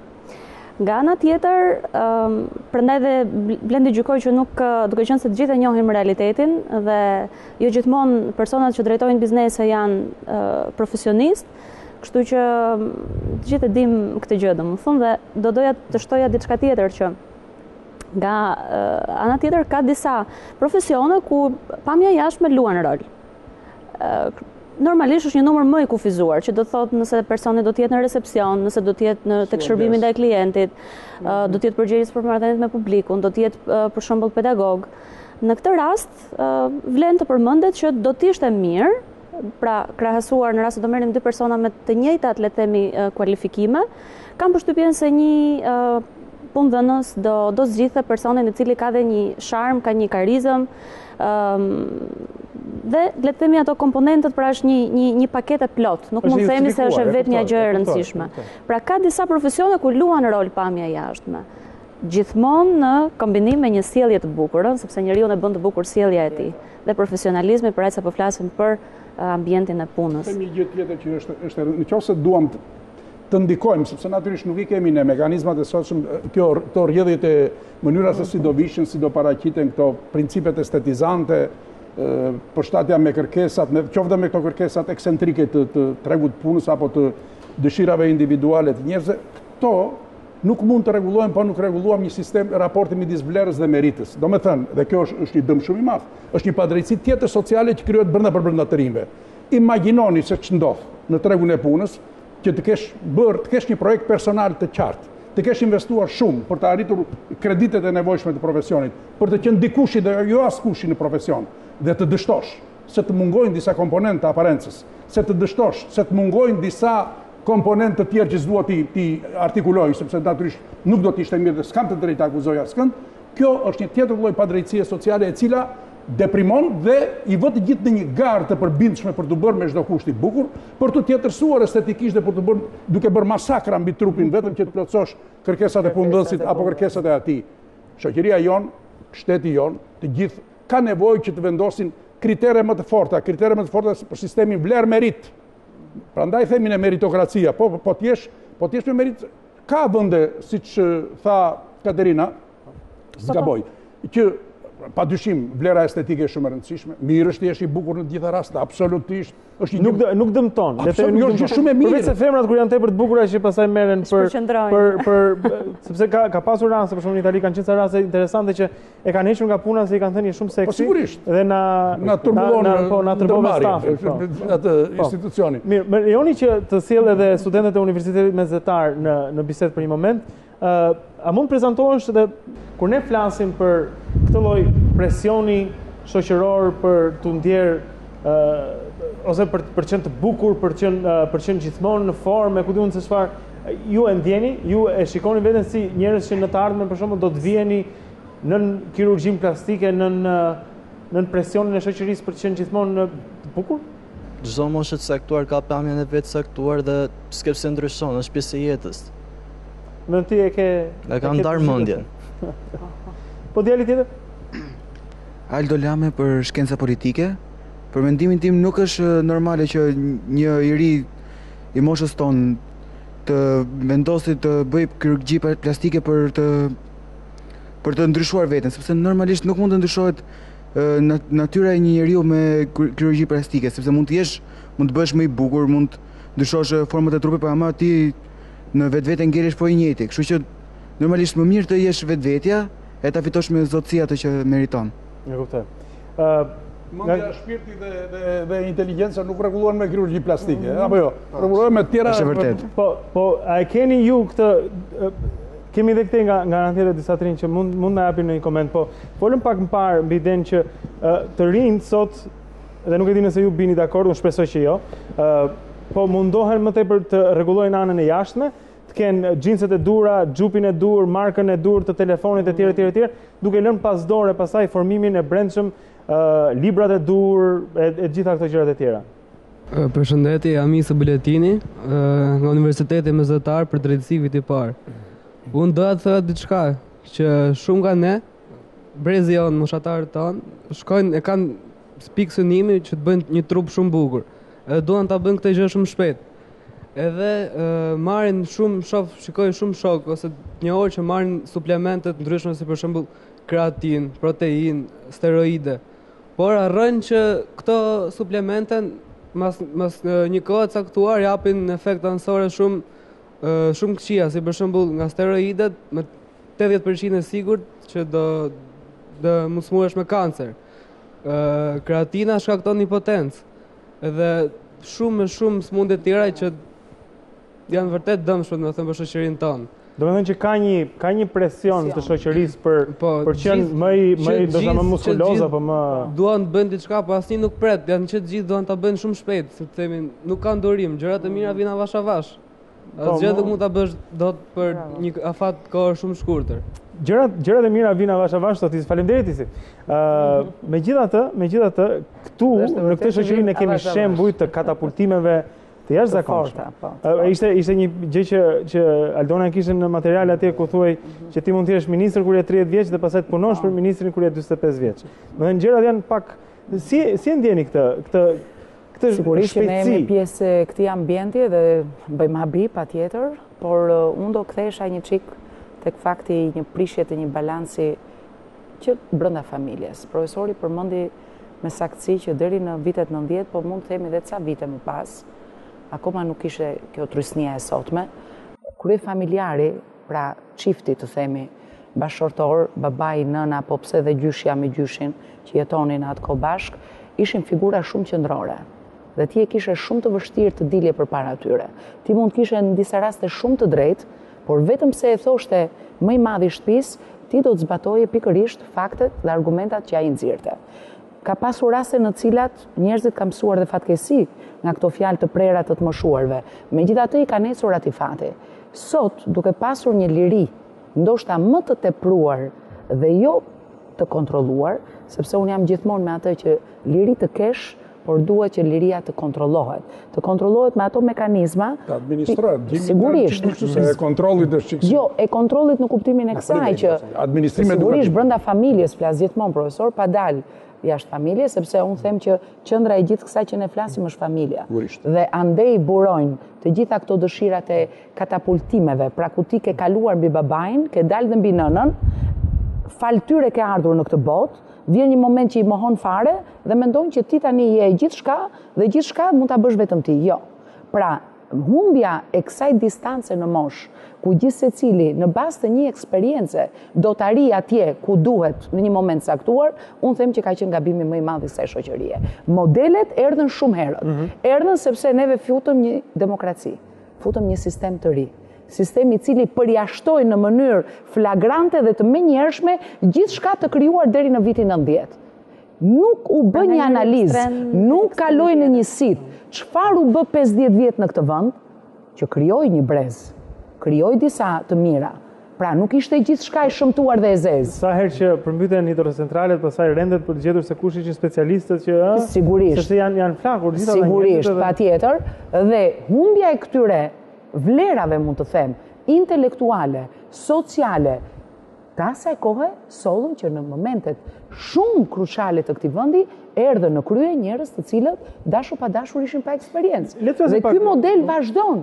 Dhe ky model vazhdon. U bëm se i fshati që vriste pleqt, është një fabulë e tillë. Po jepni në pemë dhe shkundin, kush qëndronte, kush nuk qëndronte, binte poshtë dhe vdiste. Pyetja e fundit, ne jemi në 5 minutat e fundit, por unë do t'i pyes për diçka të tillë. Ti je pensionist sot në Shqipëri, është jashtëzakonisht e vështirë. Domethënë me ca pensionen që për fajin nuk mund të vëm fajin e këtij apo të atij, sepse është me të vërtetë në limitet e mbjetesës në një moshë ku gjysma ose më shumë se gjysma duhet shpenzuar për medikamente, dhe kjo është e tmerrshme, por gjithashtu pensionistët janë të izoluar nga ana sociale, janë të izoluar, të paangazhuar në komunitet, dhe normalisht ndoshta njerëzit kanë të drejtë që rendin të lyhen e të ngjisin flok mbi kokë që të mos duken pensionistë, sepse në fund fare pensionisti ka humbur vlerën këtë shoqëri. Unë për çështjen e pensionistit dhe të moshuarit kam qejf që të bëjmë një lloj dallimi, të cilin unë e kam bërë në librin tim të fundit Mosha e tretë, sepse pikërisht në shoqërinë tonë koncepti i pleqërisë ka pasur gjithmonë koncept, ka qenë pejorativ, dhe kjo vazhdon të jetë edhe tek të rinj që thon plak. Dhe plak nisen pa nisur nga kufit moshor. Më kujtua tani që po fliste Eni, më kujtua Stefan Zvajku. Ai vdik 62 vjeç, vrau veten 10, po kur mbushi 50 vjeç, ai thot në librin e vet, bota e së nesërme thot, dhe më në fund mbusha 50 vjeç. Dhe 50 vjeç me sa duket në vitet 60 pas kanë qenë shumë në jetën e njeriu. Ndal këmbët njeriu, shikona rrugën që ka bërë dhe ndërkaq më atë energjitë për rrugën që do të ndjeki. 50 vjeç i sot është adoleshent, në thonjë sa. Do me thënë, ndihet mirë, është dinamik, bën jetë aktive, jetë intelektuale, profesionale, seksuale, të gjitha gjërat të komponentët e jetës, i bën të gjitha. Pra, në këtë pikpamje, them që sot termi i koncepti plak është i vjetër. Duhet dalë jashtë përdorimit. Është kur vjen koha. Pensionist është një term që e përdoret ju është më i saktë, Sepse në moshën e sotshme ti del 65 vjeç në pension, buri 67 tani. 67. Çdo të thotë që në një moment caktuar që ti kur mbush 65 vjeç që je plakur, kur je një njeri që ke një kreacion intelektual, ke pasur ato arritjet e tua në fushën, ke realizuar projektin e tua personale, familjare, dhe krejt papandehur një ditë të thonë ti je plak. Është e rëndë, është e pa kuptim. Në këtë pikpamje, duhet përdorim termini moshuar i ri. I moshuar i ri është nga 65 deri 74 vjeç, është i moshuar i ri. Është dinamik. Nuk ndryshojnë shumë komponentët biologjik. Pësoj një ulje, po të doj. Po të doj të ruaj veten, të ruaj dinamizmin që të mbetet i ri, në thonjza që të ruaj vitalitetin. Pas 74 vjeç deri në moshën 84 vjeç, mund të quhesh i moshuar. Dhe pas 84 vjeç mund të quhesh i plakur dhe ke të drejtë të kërkosh pasaj një mbështetje më të madhe nga shoqëria, nga shteti e tjerë. Problemi është që të moshuarit e sotshëm kanë problem spari me familjen e tyre. Ata po na dëgjojnë. Të moshuarit asgjë nuk kërkojnë, përveç se kërkojnë të jenë të lidhur, të kenë lidhjet e tyre me familjen biologjike. Që kjo familje e sotme shqiptare në rrugën e modernizimit të saj, duke u shndruar një familje nukleare, bërthamore, me 4 veta, burri, gruaja dhe 2 fëmijë, i ashtu quajtur që kam qejf ta them, është ideali amerikan i familjes, është ti e di më mirë se ky ka qenë kur filloi ideali për këtë familje. Mirë, natyrisht, po ky reformim i familjes shqiptare në kushtet kur vim, siç u tha këtu, nga tranzicioni në postmodernitet, nuk mund të shkarkohet i tërë mbi të moshuarit. Ata nuk mund të mbeten të braktisur. Pra duhen gjetur zgjidhje në mënyrë që ata të jenë të mbështetur në familje, të socializuar në jetë në mënyrë që se ti kishe shkruar dhe për vdekjen aty, por ne nuk besoj se ja arritëm dot, por njeriu do largohet nga kjo botë, domosdo, por duhet largohet me dinjitet për kontributin që ka dhënë në familje. Ky është problemi, unë këtë mendoj. Kur i shikon në parqe, domethënë ato lulishte që kanë mbetur, që shtyn ditët atje, kjo është me vërtet për të ardhur keq. Janë dëshmi e degradimit, themun vleror të shoqërisë, domethënë, se më kujtuat Zvajku ka lënë një dëshmi shumë fantastike, shumë interesante, domethënë. Ta mbyllim me këtë, sepse ai bën dallim midis botës djeshme dhe botës sotshme, pra botës parash fillimit të shekullit 20 dhe botës. Ne ta themi libri është bota e djeshme. Bota e djeshme. Dhe ai ka nostalgji për botën e djeshme. Ndërkohë që ai tregon për ëndrat që kishte tek bota e djeshme për botën e nesër që ishte e sotshme. Dhe ka dhe këtë diferencë moshore, thot, kur ishim të rinj, thot, në fillim thot mezi prisim ta dilte mjekra që të dukeshim çik të rritur edhe sepse mosha ishte vlerë, do të thonë vitet ishin vlerë mbi individin. Gradualisht sot thot vemre thot që edhe plejt thot fillojnë pudrosen, ruhen, kurohen, do të thonë duken sa më të rinj, do të thonë dhe kjo tregon thot këtë kultin e rinisë që përhapi thot shekulli 20. Dhe ai bën një lloj krahasimi kur avioni i parë në 1901 më duket kaloi nga Europa në ishull, pra në Angli thot. Entuziazmi jonë ishte ne kishim prekur qiellin me dorë dhe mendonim që bota e nesërme do ishte ajo e lumturisë, domethënë do ishte ideali që ka kërkuar iluminizmi përjetësisht. Mirë po thon fakt gjetëm zhgënjime, gjetëm 2 luftra botërore të tmerrshme që sepse degradimi i vlerave, domethënë sado teknologjia ecën, sado e reja sjell gjëra interesante, domethënë qofse ti nuk arrin të ruash vlerën, pra të ruash normën e humanitetit tënd, domethënë atë çfarë të bën ty ti je njeri, nuk mund të tesësh përpara, sado mjetet kesh në dorë. Unë do t'i falenderoj shumë që ju ishit sonte këtu. Faleminderit Katerina, faleminderit profesor Gezim, faleminderit Ergys, faleminderit zonja Eni. Është miqdashur, çfarë kishim përgatitur për këtë temë në lidhje me të plakesh, po të plakesh me dinjitet. Kjo është e rëndësishme. Njeriu duhet ta jetojë çdo stin të jetës vet, por duhet ta jetojë me dinjitet dhe kam përshtypjen se duhet thënë, shoqëria ka diçka për të bërë më shumë për këtë. Ne i lëm mangut moshës tretë. Kthehemi mbas pak me personazhin e kësaj jave.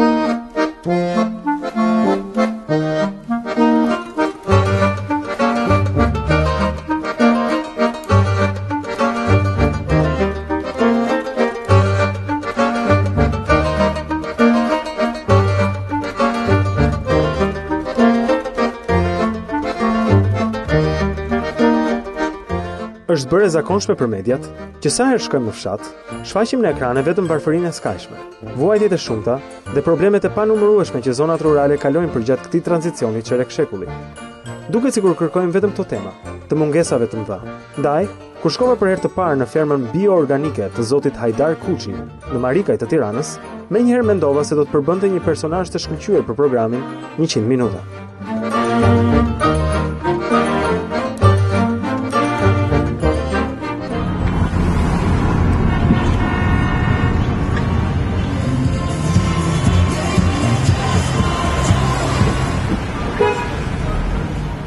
Njëra nga plagët më të mëdha të botës moderne është ndarja nga natyra. Qytetet e mëdha, me trafikun e rënduar, betonin që lartësohet dhe ajrin e rënd pothuajse harrohen kur vjen në fermën e tij.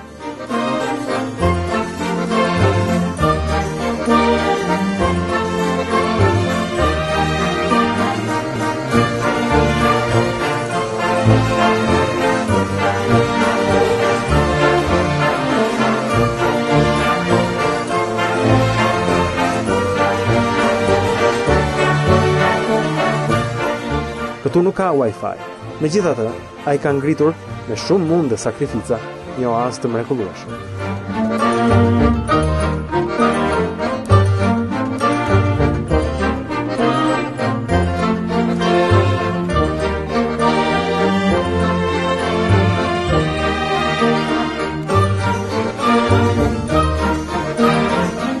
Të gjitha produktet janë bio, dhe zoti Kuçi jeton i lidhur me tokën, me pyllin dhe kafshët e tij. Sot do t'ju japim një shembull pozitiv të njeriu që jeton me djersën e vet dhe arrin të ngrejë një biznes të begat, paçka se problemet që prekin fshatin shqiptar nuk mungojnë.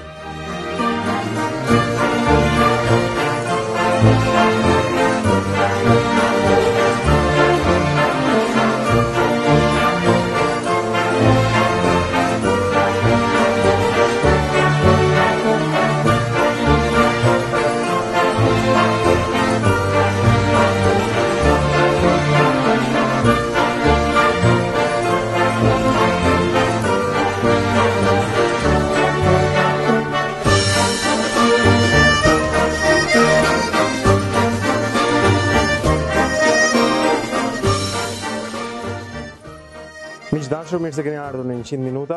Ky është segmenti i fundit i programit kur ne takojmë një personazh. Për sot kemi zgjedhur të flasim me zotin Hajdar Kuçi, nga ferma e tij, ferma Hajdar Kuçi, e cila është një fermë bioorganike që ndodhet në Marikaj të Tiranës dhe është një vend i mrekullueshëm. Mirë se keni ardhur në 100 minuta, zoti Kuçi. Faleminderit, mirë se vjen. Kur kam parë fermën tuaj herën e parë, jam habitur nga qetësia, nga bukuria e natyrës, nga të mbjellat këtu. Do të tregosh pak për historinë se kur mendove që ndërtosh një fermë bioorganike dhe çfarë nxiti drejt kësaj? Fillimisht ne kemi filluar punën në këtë fermë në vitin 1993, filmas prishjes ndërmarrje bujqësore, ku ne edhe kemi punuar këtu, edhe filluam bujqësinë private. Kuptohet në fillim me shumë pak tokë, me shumë pak sera, dhe gradualisht nga vit në vit ne kemi shtuar dhe sot kemi goxha prodhime, punojmë me serat, punojmë me vreshtat, me ullit, me pembet frutore dhe me blegtori. Kur flasim për, kur themi bioorganike, si fermë, çfarë do të thotë kjo, si ta kuptoj dikush në qytet që nuk e njeh bujqësinë? Çfarë ndryshon bioorganike nga diçka që nuk është bioorganike? Fermat organike ndryshojnë nga fermat e tjera të zakonshme, pasi në këto raste, kur kemi të bëjmë me produkte bio, duhet patjetër që të rrim rigoroz disa masave që nuk përdoren tek fermat e tjera, siç janë spërkatjet, siç janë plerimet, apo edhe kultivimet të ndryshme.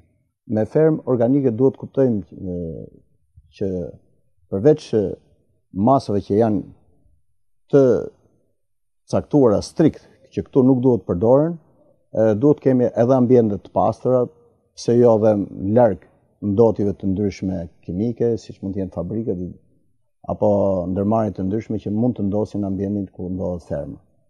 Pra, me fermën organike shkurt duhet me thonë që nuk duhet të kemi patjetër mos përdorim të pesticideve, por duhet kemi disa pesticide që janë të lejueshme për të përdorur në këto ferma. Edhe ka një listë pesticidësh që janë të regjistruara për fermet bio dhe patjetër që duhet të përdor vetëm këto lloj pesticidësh. Ose nëse është e mundur edhe mos t'i përdorin fare. Ka filluar tani që të ketë një kërkesë, e dëgjojmë gjithmonë më shumë njerëzve për produkte bio. A ka realisht një treg në Shqipëri për produkte bio? Kjo është pak ke të drejtë që bën këtë pyetje sepse ka produkte bio goxha në Shqipëri, por treg të saktë. Janë shumë pak dyqane dhe po thuj se edhe këto, edhe kur i tregtojmë ne këto, thuj se konsumatorët nuk besojnë, sepse këto përzihen edhe me produktet e tjera dhe është çike vështirë që konsumatorit të dallojë. Pra këto duhet jenë patjetër të certifikuara dhe duhet kenë certifikatën e tyre. Këtu aktualisht jemi në një fermë të certifikuar bio. Kush e certifikon një fermë bio?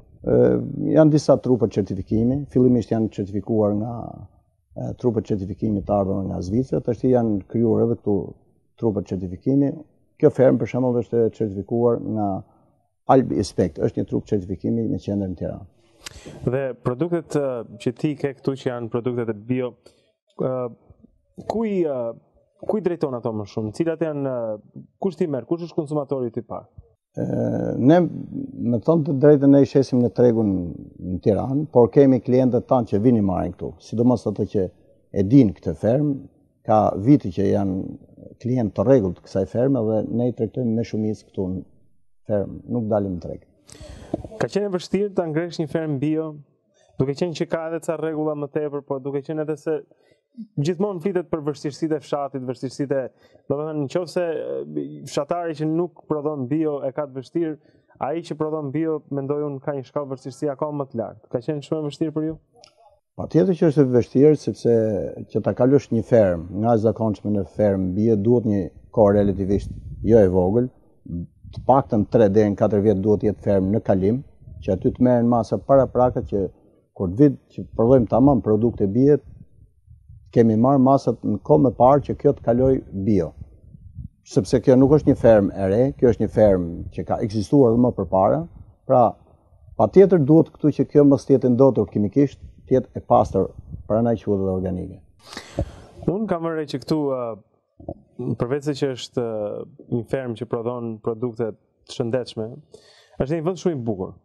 Aktualisht ne ndodhemi në mes të një liçeni që ti e ke thelluar, është një liçen artificial, por ke edhe rasat të peshkut këtu. Do të thotë që është një vend që njerëzit mund të vinë ta vizitojnë, po a vinë e vizitojnë? Po, ka vitet e fundit ka pas goxha interes edhe nga turistë huaj, edhe nga turistë vendës, kur e kanë mësuar këtë fermë, kanë kërkuar që ta vizitojnë dhe gradualisht kjo ka filluar të vizitohet nga turistë brenda dhe jashtë vendit. Edhe me sa shikoj kjo është një perspektive kësaj ferme, që ta kalojmë nga fermë tipike bujqësore pse jo dhe agroturistike. Agroturistike. Edhe këtu jemi tamam përveç se tokave ku kultivojmë, këtu ka edhe pyllin afër, ka edhe liçenin, ka edhe ambiente të tjera që janë shlose, është edhe vetë pozicioni fermës që është pak e aneksuar dhe nuk ka rrugë kalimi apo zhurmë të tjera, dhe është i qetë, prandaj kërkohet edhe të vizitohet nga turistët.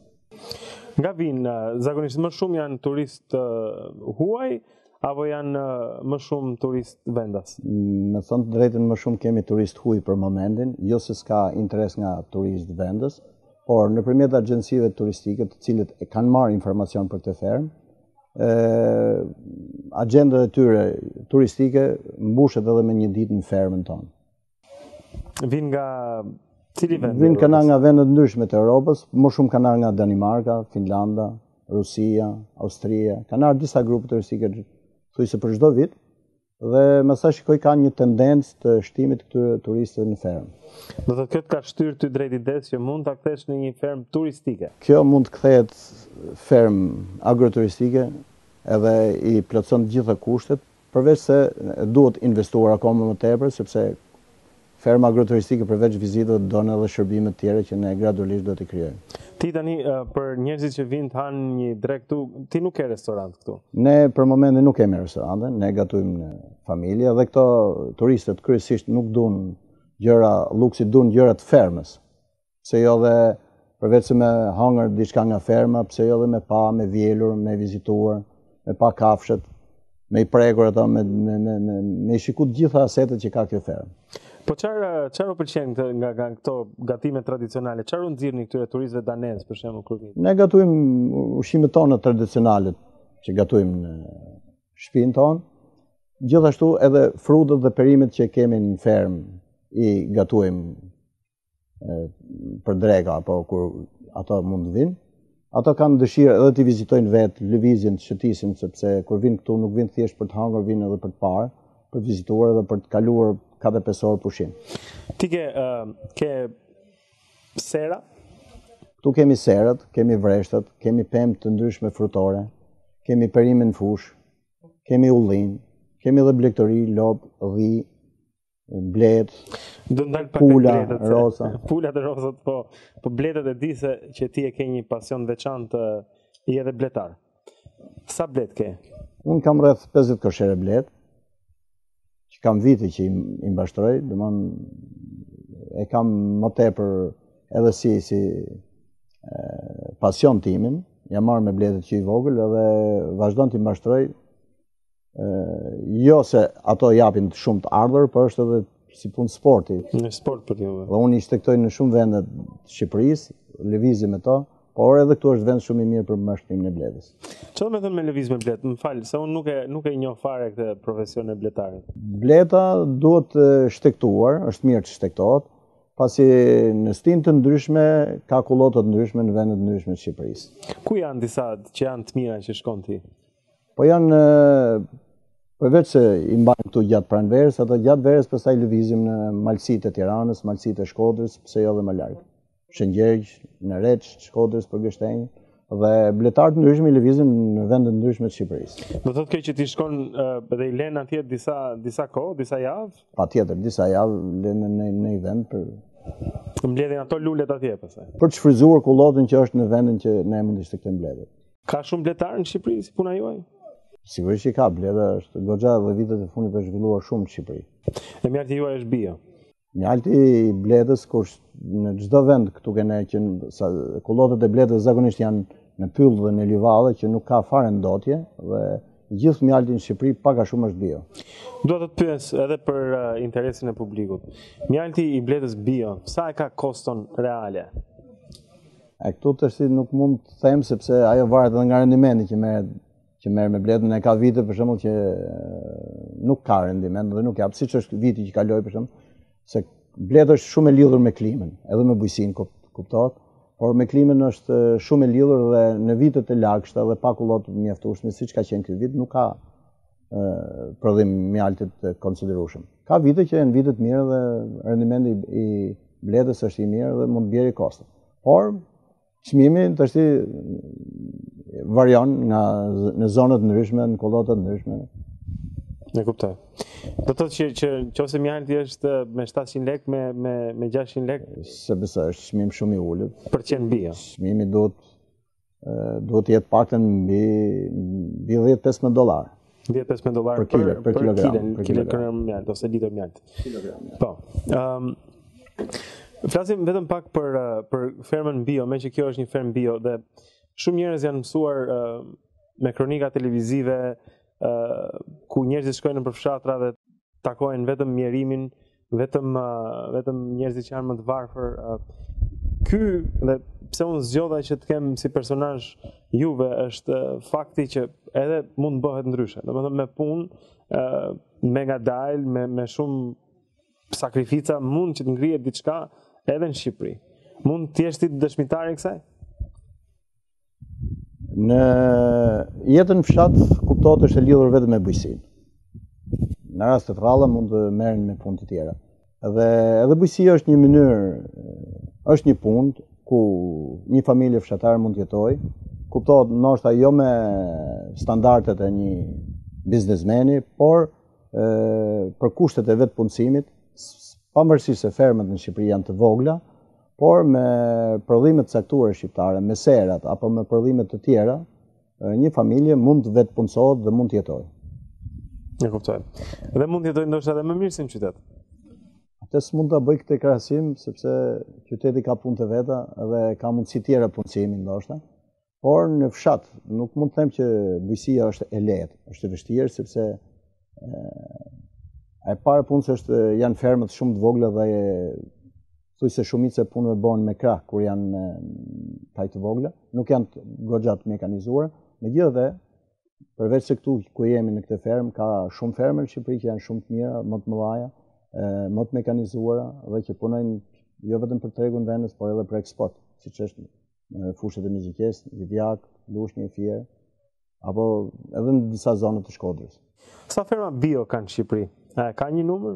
Tu nuk mund të jap në numër, por në Tiranë që di, për shembull, janë mbi 20 ferma që prodhojnë produkte bio, janë 20 ferma të certifikuara, por prodhimi bio ka kudo në Shqipëri. Por edhe pse janë të pa certifikuar, prodhimi bio ka me bollëk.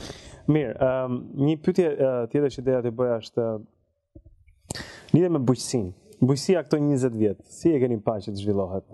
Nga koha kur kooperativat ranë, ju më thatë si jeni marrë me bujqësinë edhe në kohën edhe më përpara, pra që kur keni qenë i ri që në kohën e kooperativave keni qenë marrë me bujqësinë, e keni vijuar këtë profesion, pra e keni parë në vazhdimsi. Bujqësia. Të flasësh për bujqësinë është një term shumë i madh dhe duhet shumë për të folur. Unë kam punuar edhe në sistemin tjetër, në sistemin shtetëror të bujqësisë, sistemin kooperativist. Ndërsa bujqësia private është një gjë komplet ndryshe nga ajo bujqësi që ka qenë, sepse masia e fermës është shumë e vogël dhe në Shqipëri mund të jetë nga vendet që ka fermat më të vogla. Ka numrin më të madh të fermerë për njësi me sipërfaqe shumë të vogla. Kjo e penalizon si të fermerin shqiptar. Kjo është e penalizuar dhe për mendimin tim në Shqipëri mund punohet dhe shteti duhet të ketë parasysh që duhet të subvencionojë atë lloj bujqësie që ne kemi të mundur të bëjmë. Gjë shumë favorshme në Shqipëri për të zhvilluar bujqësinë janë serat, pasi çdo fermer ka mundësi t'i bëjë 2-3 dylim sera apo edhe më shumë, dhe me këto sera pastaj shërbejnë jo vetëm për prodhimin vendës, por duke qenë të grupuar, siç janë zonat e mëdha bujqësore të Lushnjës apo të Fierit, mund të bëjnë edhe prodhime për eksport, gjë që cilat për të filluar ka filluar, por duhet subvencionuar nga shteti që kjo të bëhet realitet dhe fermerët janë sigurt me prodhimet e tyre. Si na pengon si thosh konkurenca me fqinjet, jemi të disfavorizuar kur vjen puna tek subvencionet apo tek prodhimi që mund të jetë më masiv, për shembull nga Italia, nga fqinjet për rreth. Patjetër ajo është një lloj penalizimi për fermerin tonë. Unë po theksoj që masia e fermës është një nga arsyet, sepse duke prodhuar pak do të prodhosh vetëm për tregun vendës. Por tregu vendës edhe ai ka një sasi prodhimi në treg, dhe në raste të caktuara tregu asnjëherë nuk do të jetë bosh, se po se prodhojmë ne do të vi nga jashtë. Bota bërë shumë e vogël, transporti është rregulluar goxha dhe ata mrena ditës mund të vinë prodhimet nga vendet rrenale tonët, jo më nga vendet e largëta. Por shumë produkte ushqimore që janë sot në treg janë të importit, qoftë ke prodhime blegtorale, djathi, mishi, por edhe pse jo dhe prodhime perimesh të freskëta apo të përpunuara që vinë shumë nga jashtë. Këto medomos me një subvencion nga shteti duhet të prodhohen nga fermerët shqiptar, që konsumatorët shqiptar të ushqehet kryesisht me prodhimet vendese. Janë prodhimet vendese në mendimin tuaj? Janë më cilësore se ato që vinë, që të paktën ato që vinë treg? Unë absolutisht them që prodhimet vendese janë më cilësore. Qoftë prodhime bujqësore, perime, fruta, qoftë edhe prodhime blegtorale. Këtë shikojmë edhe nga vetë konsumatorët që fillimisht në treg kërkojnë prodhimet vendes para se me kërkuar prodhimet e importit. Kjo kuptohet nuk është në mënyrë absolute, sepse ka edhe prodhime importit që mund të jenë më të mira se tona. Zoti Kuçi, unë dua t'ju përgëzoj për këtë punë mrekullueshme, për këtë vend mrekullueshëm. Unë e di që ti pret miq gjithë kohës, kështu që të uroj shumë sukses edhe në të ardhmen, edhe të arrish atë që ke plan tani që ta kthesh nga një fermë thjesht birë në një fermë agro-turistike. Që fëmijët mund të vinë edhe nga Tirana, t'i njohin kafshët, t'i prekin kafshët e frutat e gjitha këto tjerat. Faleminderit.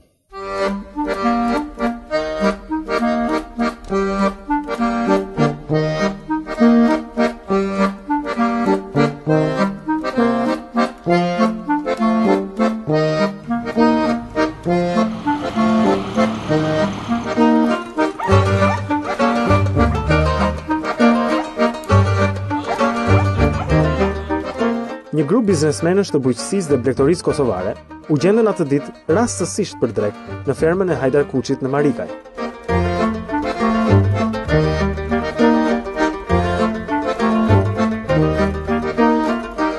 Ndërta, dhe ky muzikant i mrekullueshëm, që me një fije bari luan melodinë e programit Bujku, një program televiziv shumë vjeçar me temë bujqësinë që transmetohet në Kosovë.